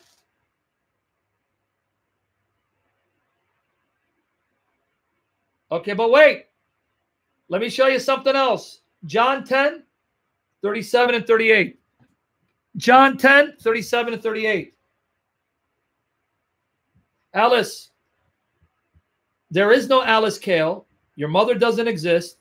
It was a bunch of dogs that gave birth to you, a female dog, but they implanted memories that made you think you're a human, but you're a filthy female dog of Satan. John 10:37, 38. John 10:37, 38. If I do not the works of my Father, believe me not. Now notice 38. But if I do, though you believe not me, believe the works, that ye may know and believe that the Father is in me and I in him. Wow, the Father was on earth. The Holy Spirit was on earth. Father and Spirit together were on earth, working in and through the physical body of Jesus. Believe the miracles. It's the Father who's in me right now, with the Spirit in me right now, doing miracles with me. We're all together on earth. John 14:7. John 14:7 to 11. Exactly. Fire, Dariush. Fire. John 14:7 to 11.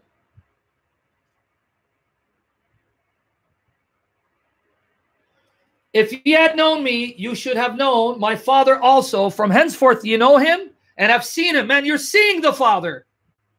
When you look at me, you're seeing the Father. Not because Jesus is the same person as the Father.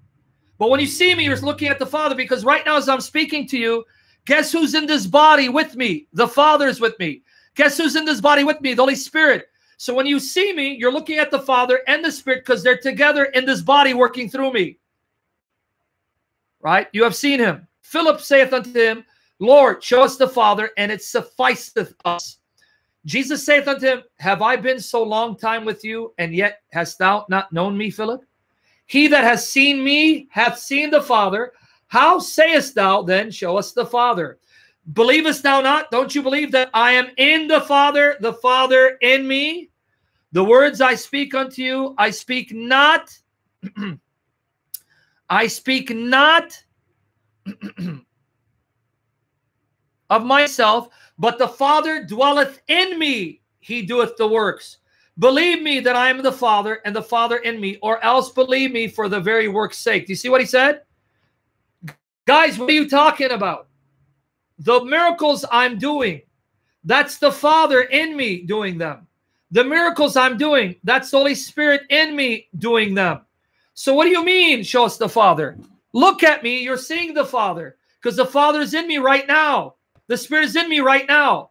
I'm not the Father, I'm not the Spirit, but they're here in this body of mine, using my body, working with me, and using my body to do these miracles.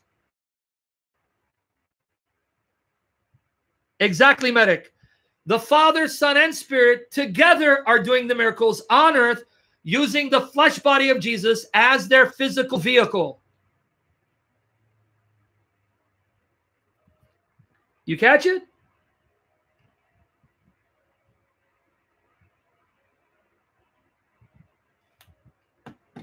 You got it or no?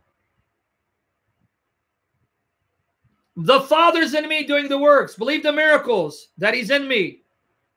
The Holy Spirit is already with you. And this is the same chapter in John 14:17 later where he says, the Spirit is with you. Same chapter, John 14. The Father's in me. He's doing the miracles. The Spirit is with you because he's in me doing the miracles, and I'm with you. You know what Jesus was telling them? Guys, don't you know the whole Godhead is on earth right now with you?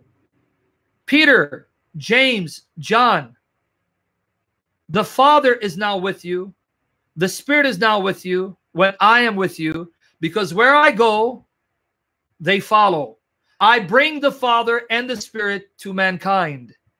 I connect you to the Father and Spirit. When I'm on earth, you're connected to them because they're with me, working in and through me.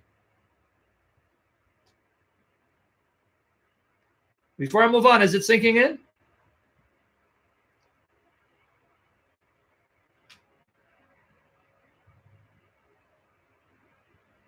It's not because he's the Father. He's not. It's not because the Holy Spirit. He's not. But he's always in perfect union with them. They are in perfect union with him. And on earth, they didn't remain absent from the Son. They were active in and through the Son, using the physical body of the Son in union with the Son to do the works. So one breath you can say the Father did the works. In another breath you can say the Spirit did the works. In another breath you can say the Son did the works, because all of them together were doing the works.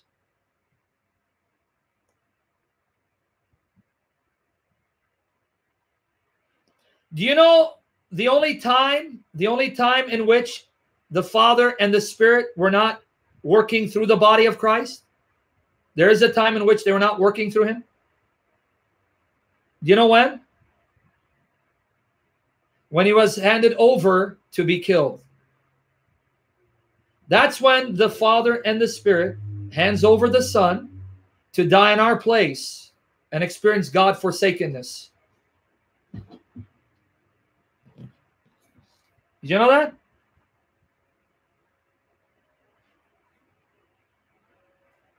Do you understand what I just said? That's the time. Yeah, you guys are going to move me in my heart. You're going to move me. That's the time when the Father Spirit hands over the Son for judgment to experience God forsakenness in our place. That's when their hearts broke. That's when the Father and the Spirit, their hearts shattered, because for a moment in time, they had to hand the Son over to judgment and allow him to experience God forsakenness. It happened when he was handed over to be crucified. It started in the garden. Right?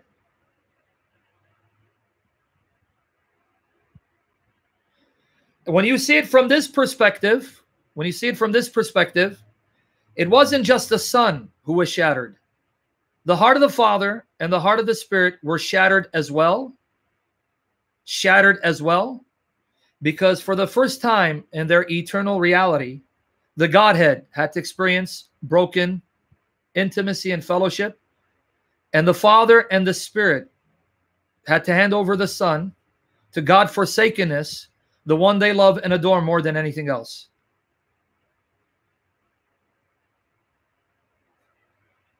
Right? Why do you think, if you want me to now go a little deeper, let me just show you John 15:26, and I'll go a little deeper, and I'll end it with this. No, Sam Price, come on, man. Why would you say God forsakenness means Jesus isn't God? Come on, brother. You're smarter than this. Jesus isn't God who forsook himself. When I say God forsakenness, I'm talking about the Father and the Spirit. Who told you that Jesus stopped being God? You're talking about a different spirit, Fadi Haron. Please stop confusing yourself. The Spirit of Jesus isn't the Holy Spirit. It's his own spirit that animated his human body. Hold on. Sorry.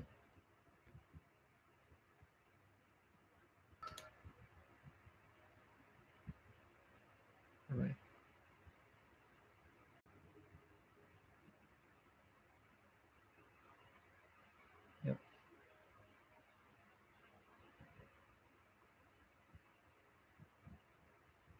Okay. Is it okay now? Yeah, we got another vicious, vile, rabid dog of Satan saying emotion when I'm quoting scripture. Another filthy dog that needs to be muzzled. All right, Sam, let me explain it to you very easily. Are you ready, Sam? Sam, are you ready for me to explain it to you? Can I explain it to you now? Are you there? Do you have a son or a daughter, Sam? Do you have a son or a daughter? I'm asking Sam, not you, Lewis. I know you're excited. He's angry. Satan's getting angry. Okay. Satan's getting angry. We plead the blood of Jesus. Notice when I'm going into the heart of the matter, it's buffering. In Jesus' name. All right. Sam, you have a 4-month-old boy. Okay. Imagine your son grows up, becomes rebellious. Hey, friend, I think the internet connection's going bad.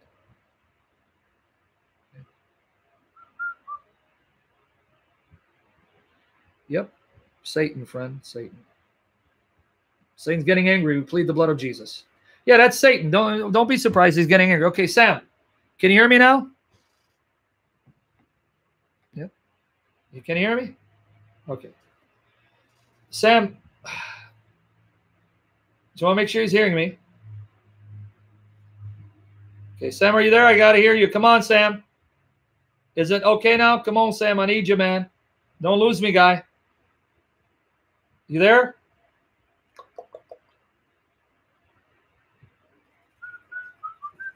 Okay, Sam, your son grows up to be a young man. Your son does something to break your heart and upset you. You yell at him, you rebuke him, you punish him, and you banish him to his bedroom and tell him you don't want to see him for the whole day until the morning. Now, does that mean he stops being your son? He stops being human just because you broke fellowship with him?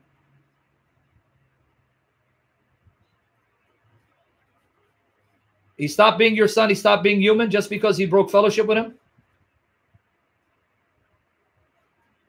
So then why would you assume that Jesus stops being God and the Son of God just because the Father and the Spirit forsook him in judgment for a moment in time? Why would that make him less God or stop him from being the Son? How does that follow according to your logic?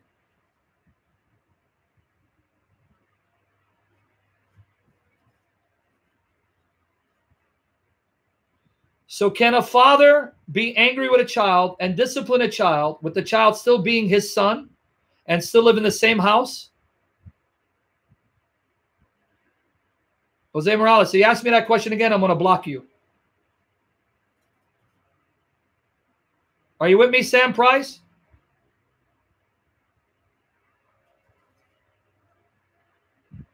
Thank you, Al. You know, that's the gift of the Holy Spirit. He gets the glory. Keep praying for me to grow.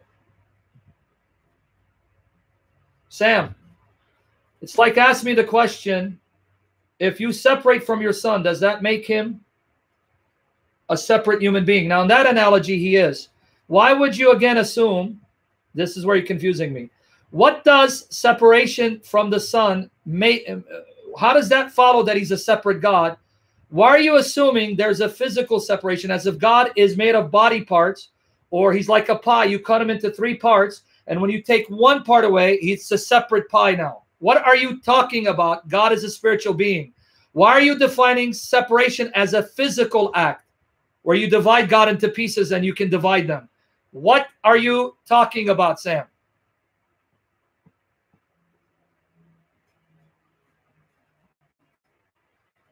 Are you with me there?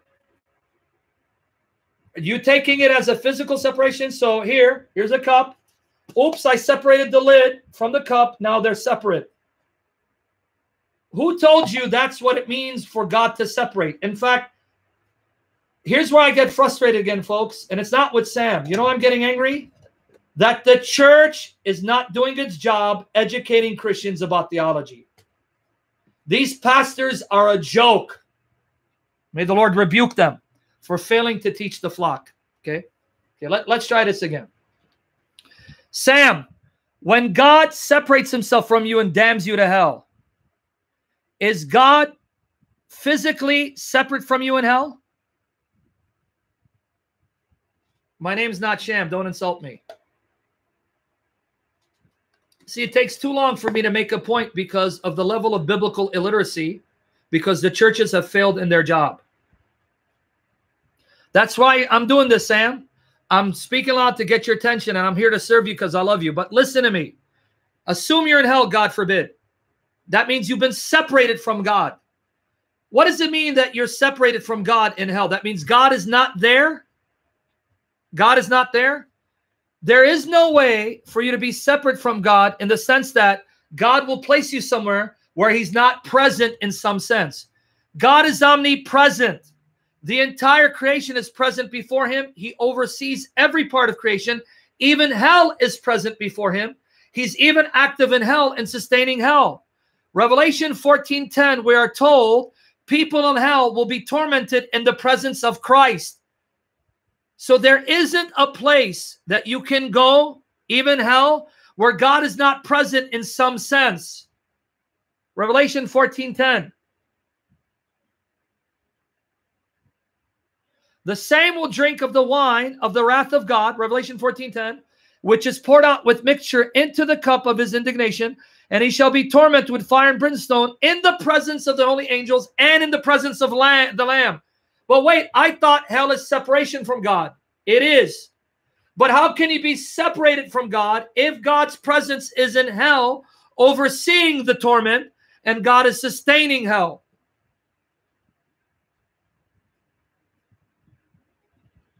So what does it mean, Sam, for God to be separate from sinners? And that hell is a place where you're separated from God. Mean God is not there? He's not present? You got it, Al. You have a good teacher who taught you well. Glory to the Holy Spirit. Fadi, don't fall for this birthday. There's someone trying to distract, being used of the devil. Who cares about his birthday? So, Sam, what does it mean? What does it mean that those in hell are separated from God? We're talking about something serious. This guy wants to talk about his birthday. Why don't you give me your address and I'll send you a Target gift card. No, but answer. You didn't get it. You didn't answer. What does it mean, Sam?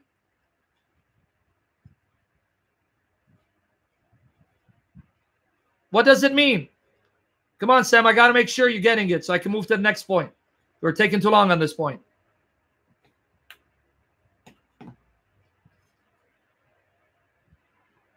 Exactly, Dohawa.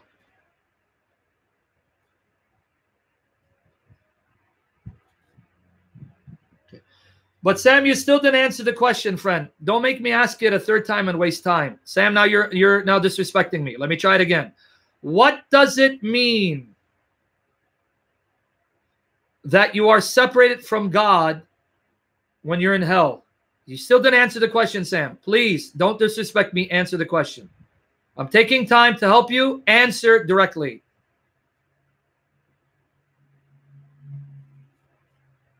Yeah, Jill, you got it. You got it, yeah, Jill. Christian Princess, you got it. Al Darius, you got it. Separated from God means what? I want him to answer. He said he got it. So then you got it. Okay, thank you, Sam. So why are you having a problem? Well, how can Jesus be separate from Father and Son, meaning in fellowship, and still be one God? I just told you what it means. Broken fellowship doesn't destroy the relationship, the way they relate to one another, any more than when you break fellowship with your son means he's no longer your son. He's no longer your son because you're not in fellowship with him. So why would broken fellowship mean that Jesus somehow has to be a separate God, but he's no longer the Son of the Father and one with the Spirit? Are you with me there now? No. How can Jesus be separated from himself? He's not two persons. Just like you can be angry with your son, upset with your son, not speaking to your son, and banish your son to his room and not see him all day, but he's still your son. That relationship doesn't change. He's still your son. Why can't the Father and the Spirit break fellowship with the Son without this implying he's somehow no longer the Son or some separate God out there? Why? Why?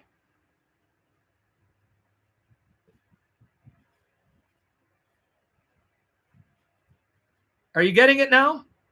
Oh, my goodness. Sam, I think you got to go, brother. You need to go. So God can separate from man in fellowship and still be their God, and man still be his creature. But if the Father and the Spirit break fellowship with the Son has to stop being the Son, and he has to be a separate God. Sam, you got to go, man. No, seriously, you got to go. Sorry. Okay. Sorry, man.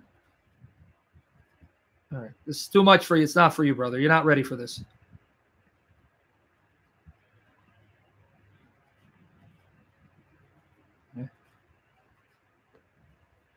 Yeah, there's some people you can't. It's too much, so it's better. All right. So let me explain the fallacy here. God can break fellowship with man without this stopping God from still being the God of that person and that man still being a creature of God. But somehow, if the Son experiences broken intimacy with the Father and the Spirit, somehow that means the Son is no longer the Son, he is a separate God. Does anyone see what's wrong with that logic?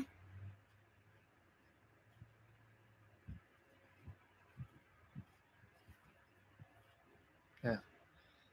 If you're a babe in Christ, don't ask questions and go somewhere else because this is going to be too intense. I'm sorry. Okay, is that clear now? I'm going to repeat. I'm not here to tickle ears, nor am I here, right? Nor am I here to be unnecessarily offensive. But if you're not getting it, then I can't make you see. And if you're a stupid, barking, rabid dog like life is good, then I'm going to muzzle you, right? All right, hold on.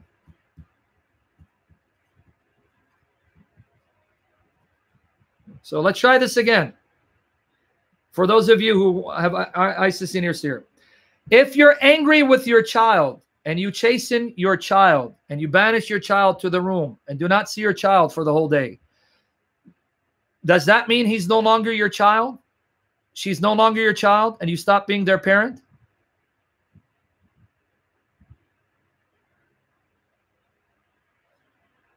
No longer your parent? Okay. Second analogy. If God is upset with a human being and damns that human being to hell, does that mean God is no longer the God of that human being and the human being is not his creature made in his image?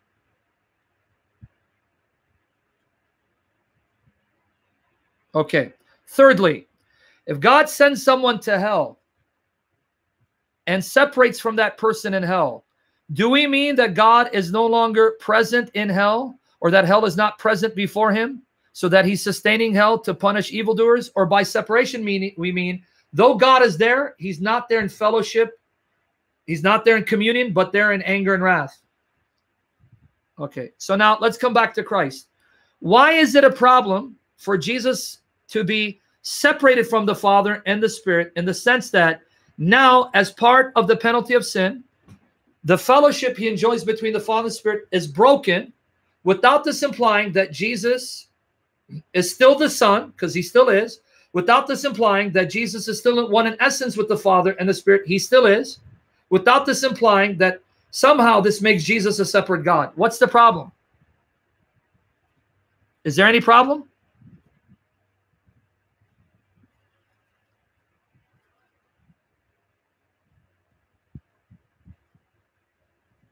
Not all Christians believe that, by the way. Some Christians think there was no broken fellowship.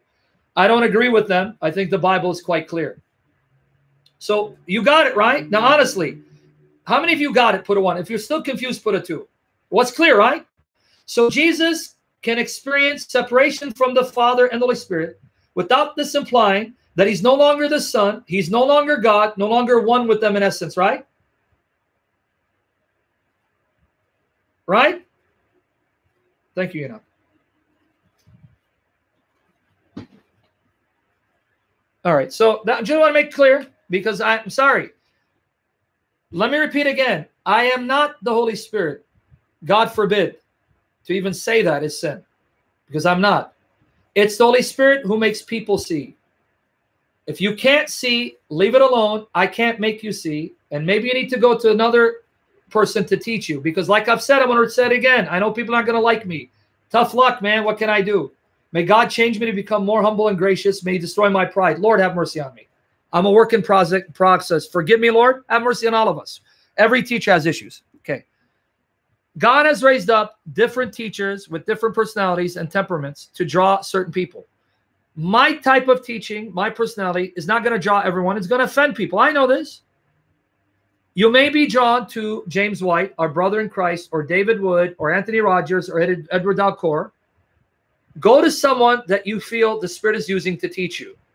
I am not God's gift to the church, and God doesn't need me. And there are teachers much better than me that I can't hold a candlestick to, like Edward Dalcour. And I'm being honest. So if God is using me to bless you, amen. But understand, every teacher has issues, imperfections, that you need to be gracious enough to pray that God will heal that person, deliver that person from those issues, and tolerate it for the sake of the Lord so you can benefit from the gift. But if this person is not doing it for you, find someone else. Honestly, I'm not going to be offended. Find someone else. Hey, it was never you, Eva. It was never you, Eva. How you doing? Good to see you. I'm glad you're here. Now that I've taken 20 minutes, and I hope I didn't waste your time, I hope you still got the point. I hope you still got the point. What was the point? Because we got lost, because Sam Price just didn't get it. Okay? Here is the point. What you just read in the Gospel of John and in Matthew, Mark, and Luke. The Father and the Spirit indwelt the Son, were present in the Son, working through the Son's physical body, so that Jesus on earth had the Father and the Spirit working with him, in him, and through his physical body. Did you get that much?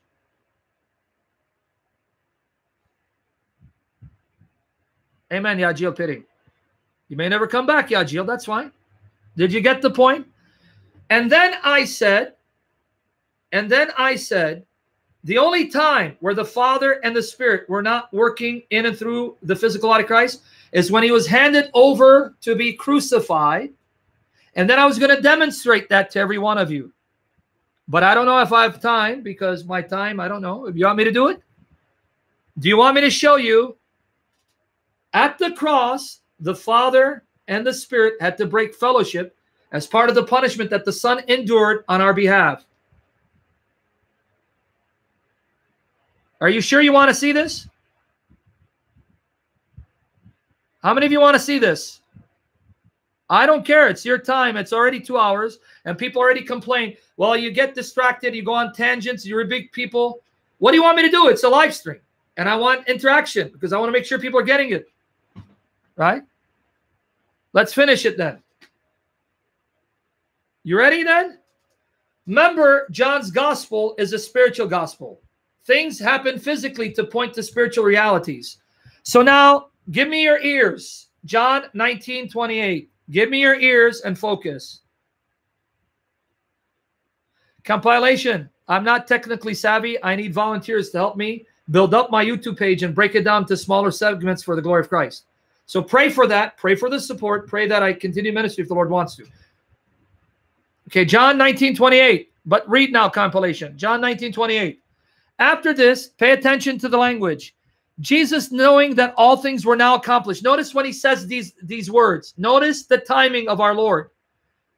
After this, Jesus, knowing that all things were now accomplished, that the scripture might be fulfilled, saith, I thirst.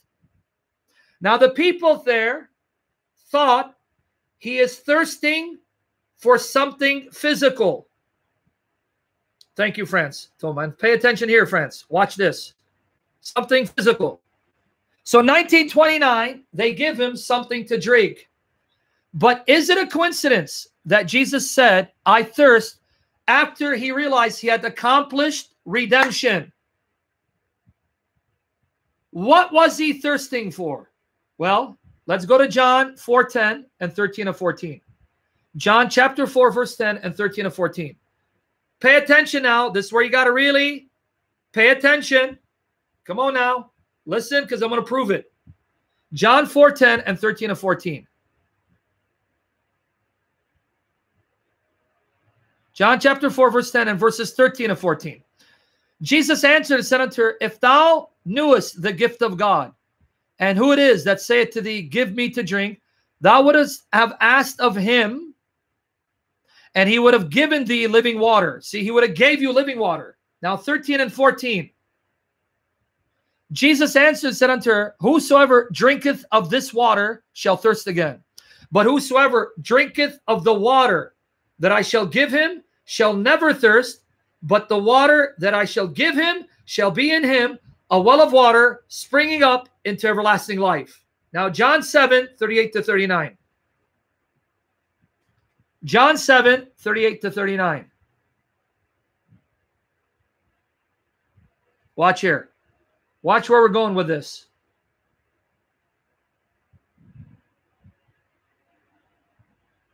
Watch here. He that believeth, Jesus speaking, he that believeth on me, as the scripture hath said, out of his belly shall flow rivers of living water. But this spake he of the Spirit. Notice, the living waters is the Holy Spirit indwelling you, quenching your thirst spiritually. Jesus says, if you come to me, I'm going to give you the Holy Spirit who will satisfy you spiritually. But this spake he of the Spirit, which they that believe on him should receive, for the Holy Spirit, Holy Ghost, was not yet given, because that Jesus was not yet glorified. John 6, 35. John 6, 35.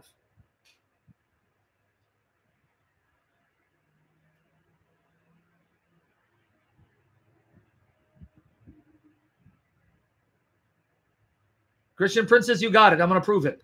And Jesus said unto them, I am the bread of life. He that cometh to me shall never hunger, and he that believeth on me shall never thirst.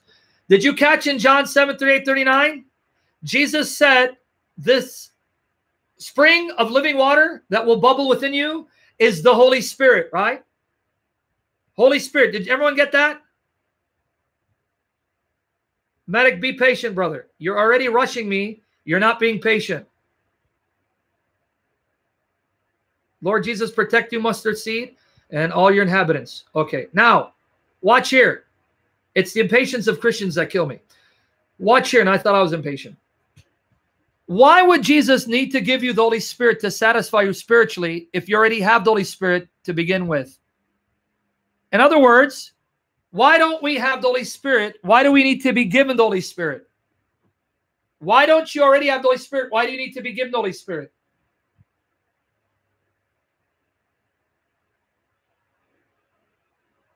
Why do you need to be given the Holy Spirit if you already have it? Think about it. He has to give you the Holy Spirit, means you don't have it. The living water is the Holy Spirit that satisfies and quenches you. Why does he need to give it to you if we have it? Means we don't have it. So why don't we have it? Come on now. Why don't we have it? Why am I not born with the Holy Spirit indwelling me and satisfying me? King of Kings got it because of sin. Because of sin, we are not born with the Holy Spirit, the living waters. Because, well, again, Pedro, that's not an answer to the question. Why do I need to accept Jesus to receive it if I have it from birth? Because of sin. Being born in sin, being conceived in sin makes me a sinner, and I will sin. Sin is the reason why I don't have the Holy Spirit, and I need Jesus to take care of my sin problem and give me the Holy Spirit, right? Right? So understand the implication. The consequence of sin, the punishment of sin is you don't have the Holy Spirit. Because of sin, our punishment is we're cut off from the fellowship of the Holy Spirit. That's the consequence and punishment of sin. So if now Jesus is going to take your punishment and take your consequence of sin upon him, that means Jesus now has to experience what it's like not to have the Holy Spirit and the Father in fellowship with him. You understand now where I'm going with this? Is it making sense? Exactly, first and last. If Jesus is going to take the consequences of our sin, the punishment of our sin, then that means he's going to experience what we experience because of sin. No fellowship with the Spirit or the Father, even the Son, right? So now he's going to take your punishment to pay your debt and experience the consequences you deserve because he's our sin bearer, which means no fellowship with the Father and the Spirit. Right? Right? Isaiah 59 verses 1 to 2. Isaiah 59 verses 1 to 2.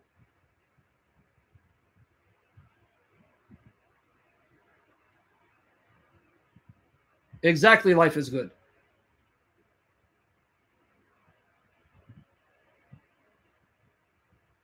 Isaiah 59 verses 1 to 2. Behold, Jehovah's hand is not shortened that he cannot save. He's powerful enough to save you. Neither is his ear heavy that he cannot hear. He hears everything. So why doesn't he save us? But your iniquities have separated you. Separated between you and your God. You see why God doesn't hear your prayers, doesn't save you, though he's powerful enough to save you? Your sins have separated you and your God. And your sins have hid his face from you that he will not hear. Is it clear now? Are you getting it? Okay, now, Amos chapter 8, verses 9 to 10. Amos chapter 8, verses 9 to 10. I've shared this in the past in my classes. Al Darius used to come to my classes. You remember this? So I'm sharing it for your benefit. And I know I'm going to have to share it again because we have to hear it more than once for it to sink in. And some of us have gotten cold and callous. We have forsaken our first love. We're not as zealous as we used to. May the Holy Spirit put our hearts on fire, flame our hearts on fire to return back to our first love and do what we used to do in Jesus' name. Amen, Al? Because we're not doing what we used to do. The Bible studies, the fellowship, the prayers, and we've forsaken that. Anyway, Amos 8, 9 to 10. Read with me. Amos 8, 9 to 10. And it shall come to pass in that day, saith Adonai Jehovah, the Lord God, that I will cause the sun to go down at noon, and I will darken the earth in clear day. Notice, I'm going to bring judgment on the land. I'm going to make it become dark at noon. At noon is going to be dark. And when is he going to do it? When is he going to do it? And I will turn your feasts into mourning, and all your songs unto lamentation. I will bring up sackcloth upon all loins, and baldness upon every head. And I will make it as the morning of an only son, and the end thereof as a bitter day. Notice what God just said in Amos 8, 9 to 10. He says, here's a sign of judgment on the land. I'm going to make it go dark at noon during your feasts, and I'm going to make you mourn as the loss of a firstborn, an only son. Right? You understand what you just read? When I bring judgment on the land, this is how you know I'm bringing judgment. Darkness at noon. It's going to go complete dark. During your feasts, right? And I'm going to make you weep. I'm going to make you cry as if you had lost, right, your only son. Now, why was it bitter to lose an only son? Because the only son was your heir who continued your name and would take care of you in your old age. To lose your son, you lose your inheritance and have no one to take care of you in your old age. So it's very bitter. So notice what was the sign of judgment? Darkness at noon during your feasts and the death of an only son. Jesus was nailed during the feast of Passover. During the feast of Passover, Jesus hung on a cross, and at noon it became dark. Mark 15, 33. Mark 15, 33.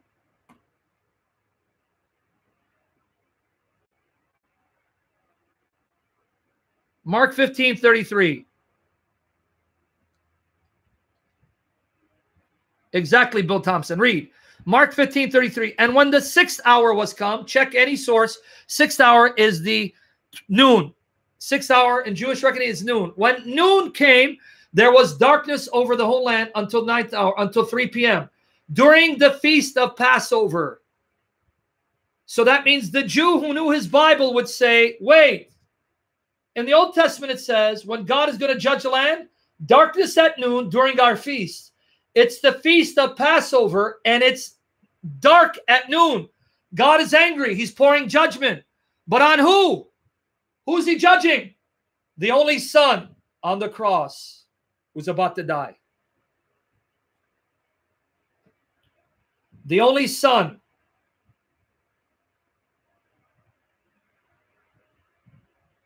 Did you catch it? Exactly, Angela. What have we done to the only Son of God? See, about to get moved in my spirit. My sins, your sins, resulted in the loss of the only Son.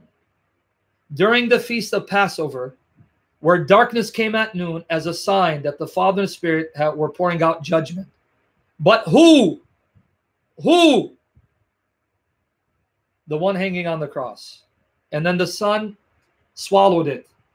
Guys, let me break this down. You guys are going to make me cry with your comments, right?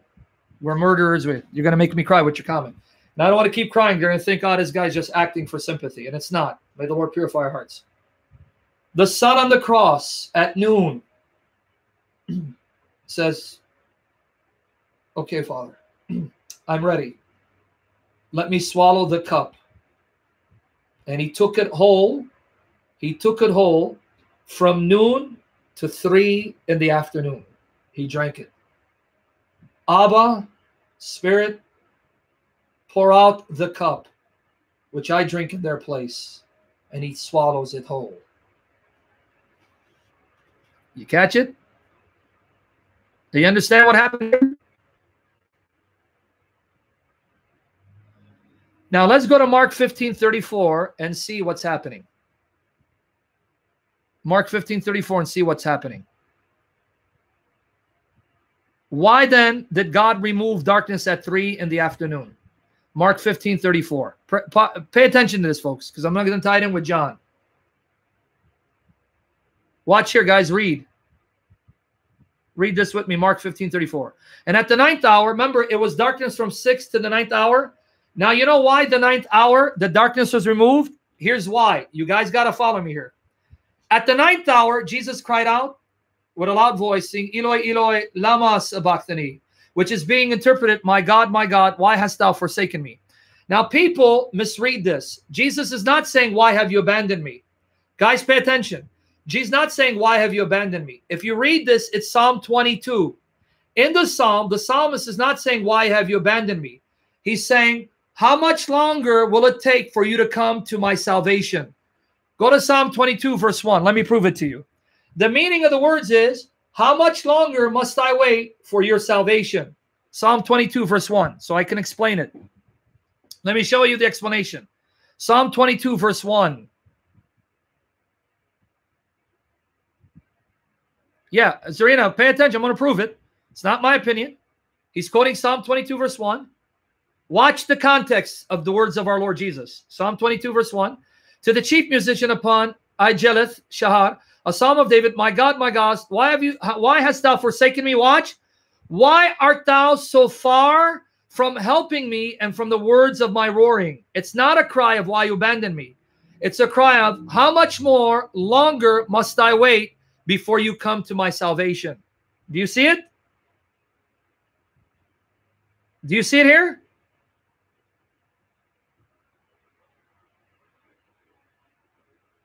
Yes, it's the same thing, friends. Don't get hung up on Aramaic. It's all the same. Don't let George Lemsa deceive you. He was a deceiver who misquoted the scripture. To prove to you, it's not why have you abandoned me, but my God, how much longer must I endure this judgment? When will you come to my aid? Let me prove it. Psalm 22, 23 to 24. Psalm 22, 23 to 24.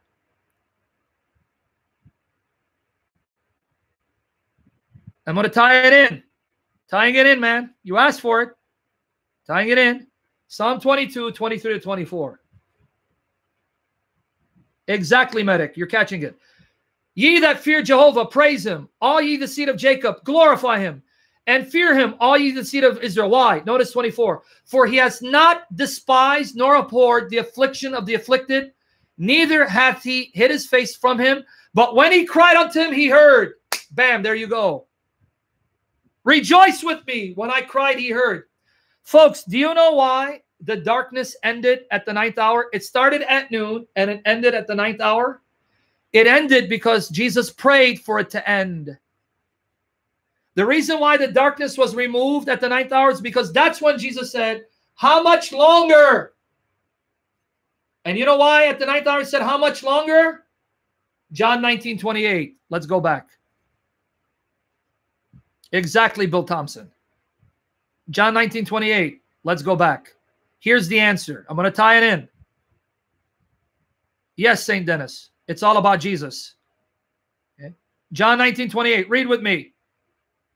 After this, Jesus, knowing that all things were now accomplished, that the scripture might be fulfilled, saith, I thirst. Now let's tie it in. Jesus realized, I have now drunk the cup fully. I have satisfied divine justice. I thirst. And then he says, my God, how much longer now that I've accomplished salvation? And the answer, you know what it is? Pay attention. The answer is this. Son, it's over. You've done it. Man, it's going to move me in my spirit. Son, you've done it. You've done it. The wrath is over. Judgment is over. Son, it's finished. And here's the sign it's finished. I'm going to remove the darkness. And that's when Jesus says in John 19:30, it is finished. Father, into your hands I commit my spirit. In other words, what was being said is, I have now drunk of the cup. I have accomplished redemption. I ache for you. I ache for the Spirit. I thirst for you. I thirst for the Spirit. How much longer, Father, now that it's accomplished? And the Father says, come home. Come home.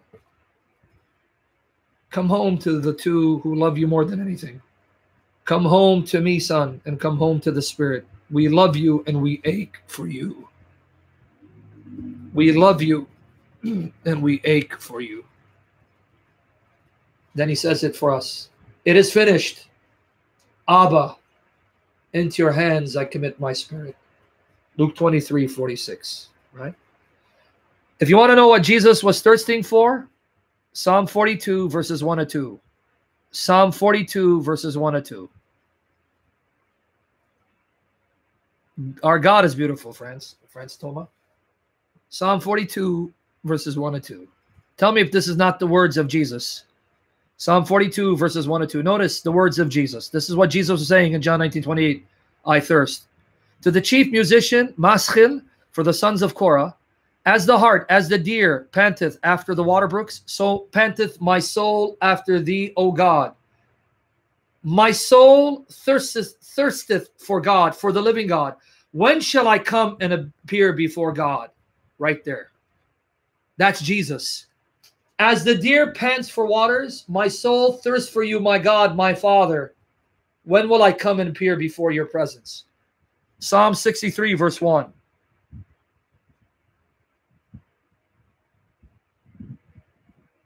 Psalm 63, verse 1.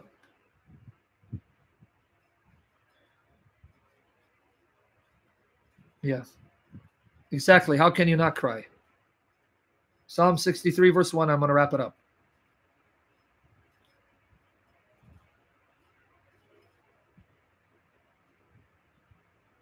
Broken fellowship, intimacy, and the judgment of God being poured on him.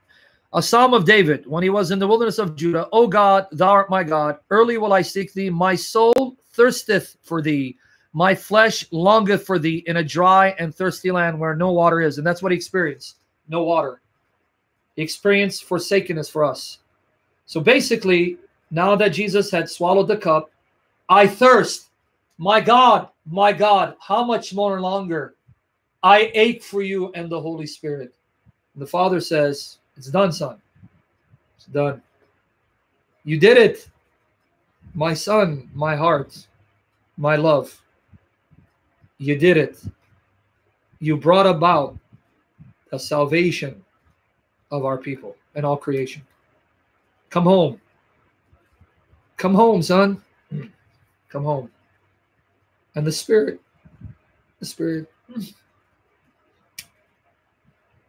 you can imagine the Father and the Spirit saying, we love you, we adore you.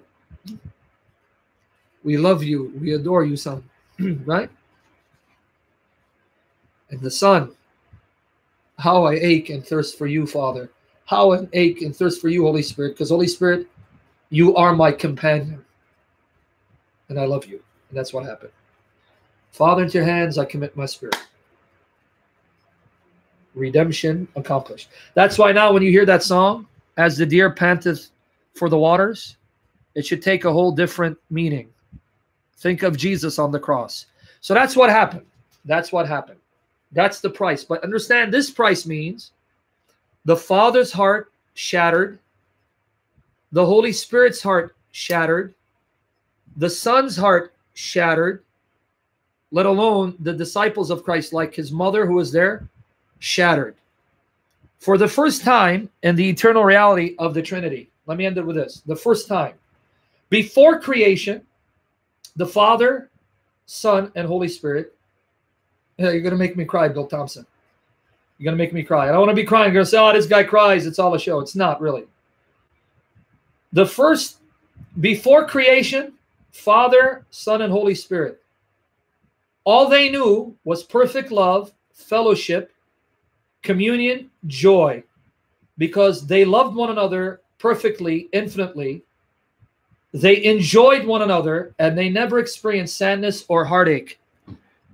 Did you know when God created the universe and gave man the choice to rebel?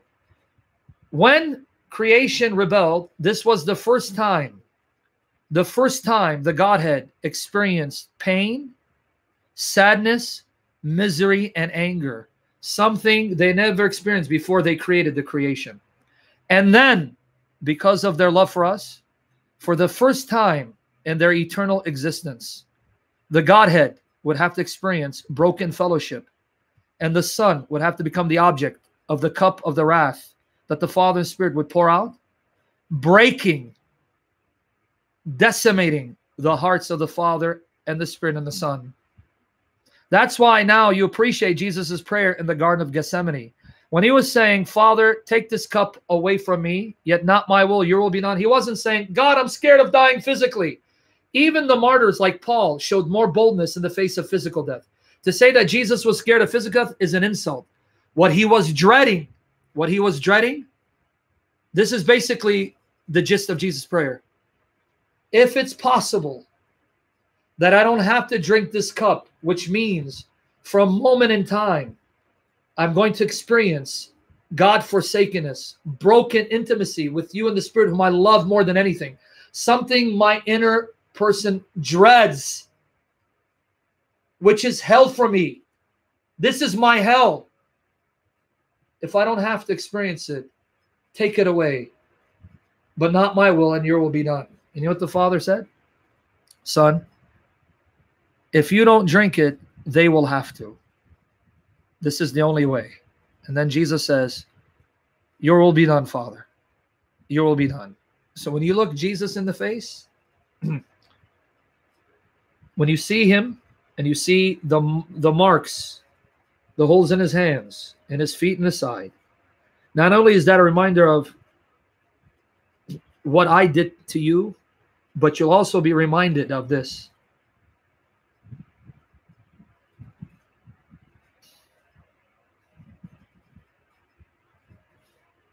He's going to look at you and say, you know how much we loved you? You know how much the Father loved you? You know how much the Spirit loves you? You know how much I love you? We went to hell and experienced hell to save you so you can be with us. Because of you, we experienced broken intimacy and fellowship for a moment in time. That's the price we all three voluntarily paid to make you our everlasting possession.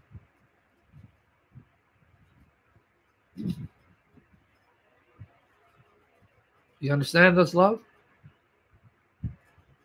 He's going to look at you. You're going to look at him. And I can honestly say from my heart, I can honestly say from my heart, I'm not worth it, Lord. I'm not worth it. I'm not worth it. You didn't deserve to go through this for me. You didn't, Lord. You didn't. You didn't. You didn't. I'll never be able to repay you. I can never thank you enough. So I ask one thing, Jesus. In this world now, in this sinful body that I succumb to, please help me to hate my flesh, to die to my flesh, not indulge it and not fail you, because I don't want to break your heart anymore. Okay?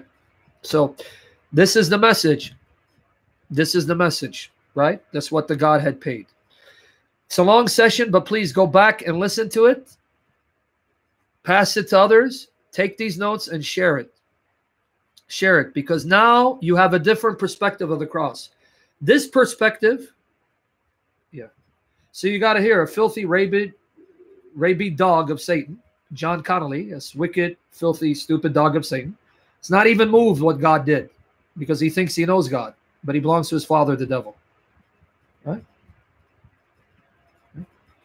This view here, guys, this view will now make you also appreciate not only the pain of the Son. You know what it's going to make you do? It's going to make you understand the Father's heart and the Spirit's heart, their hearts. Let me repeat again. You understand this teaching? You know what it says? We shattered the hearts of the Father and the Spirit, not just the Son. You understand? Can you imagine? Imagine this scene. Now, again, I'm not saying it happened, but I can imagine the Father and the Spirit in heaven looking, and the angels looking at the Father and Spirit and wondering, when are you going to intervene? And if the Father had manifested a human face and the Spirit had manifested a human face, you know what the angels would have seen? You know what they would have seen if they were manifesting a visible face? The angels would have seen for the first time the Father and the Spirit shedding tears.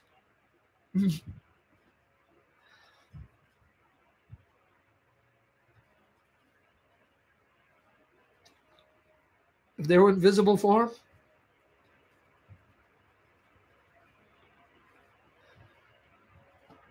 then we would see the Son crying.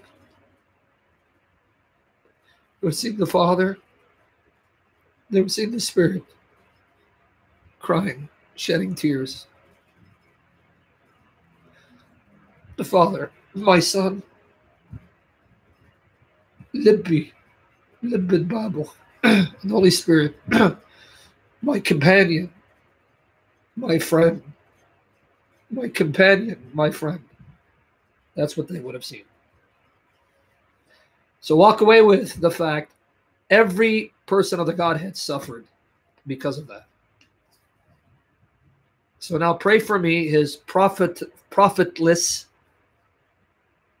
imperfect, arrogant, wicked, unteachable servant, that God will make me holy and pure, and not be a hypocrite, filled with the love from the Spirit, to be in love with the Father, Son, Holy Spirit, and to love you and be patient with you, and to be more like Jesus. And pray for my daughters, my angels, that just Jesus will cover them with his blood and bring them back to me and provide through me for them and save me from this trial of the devil and this fine, and preserve the money to get on my feet, and pray that I can be released and start a new life. Al, I'll see you soon, brother. Cheltal in October. Christ has died. Christ is risen. Christ will come again. Jesus Christ is Jehovah, to the glory of God the Father. We love you, Father, Son, Holy Spirit. We love you, Father, Son, Holy Spirit. We love you, Father, Son, Holy Spirit. Lord, will I try to see you tomorrow?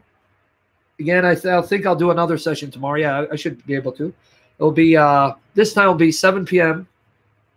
Eastern Standard Time, New York time, God willing. Okay? Love you guys, all right? Pray for me to be pure, and God be patient with me. Thank you for being patient with me. Love you guys. Christ is risen, risen indeed.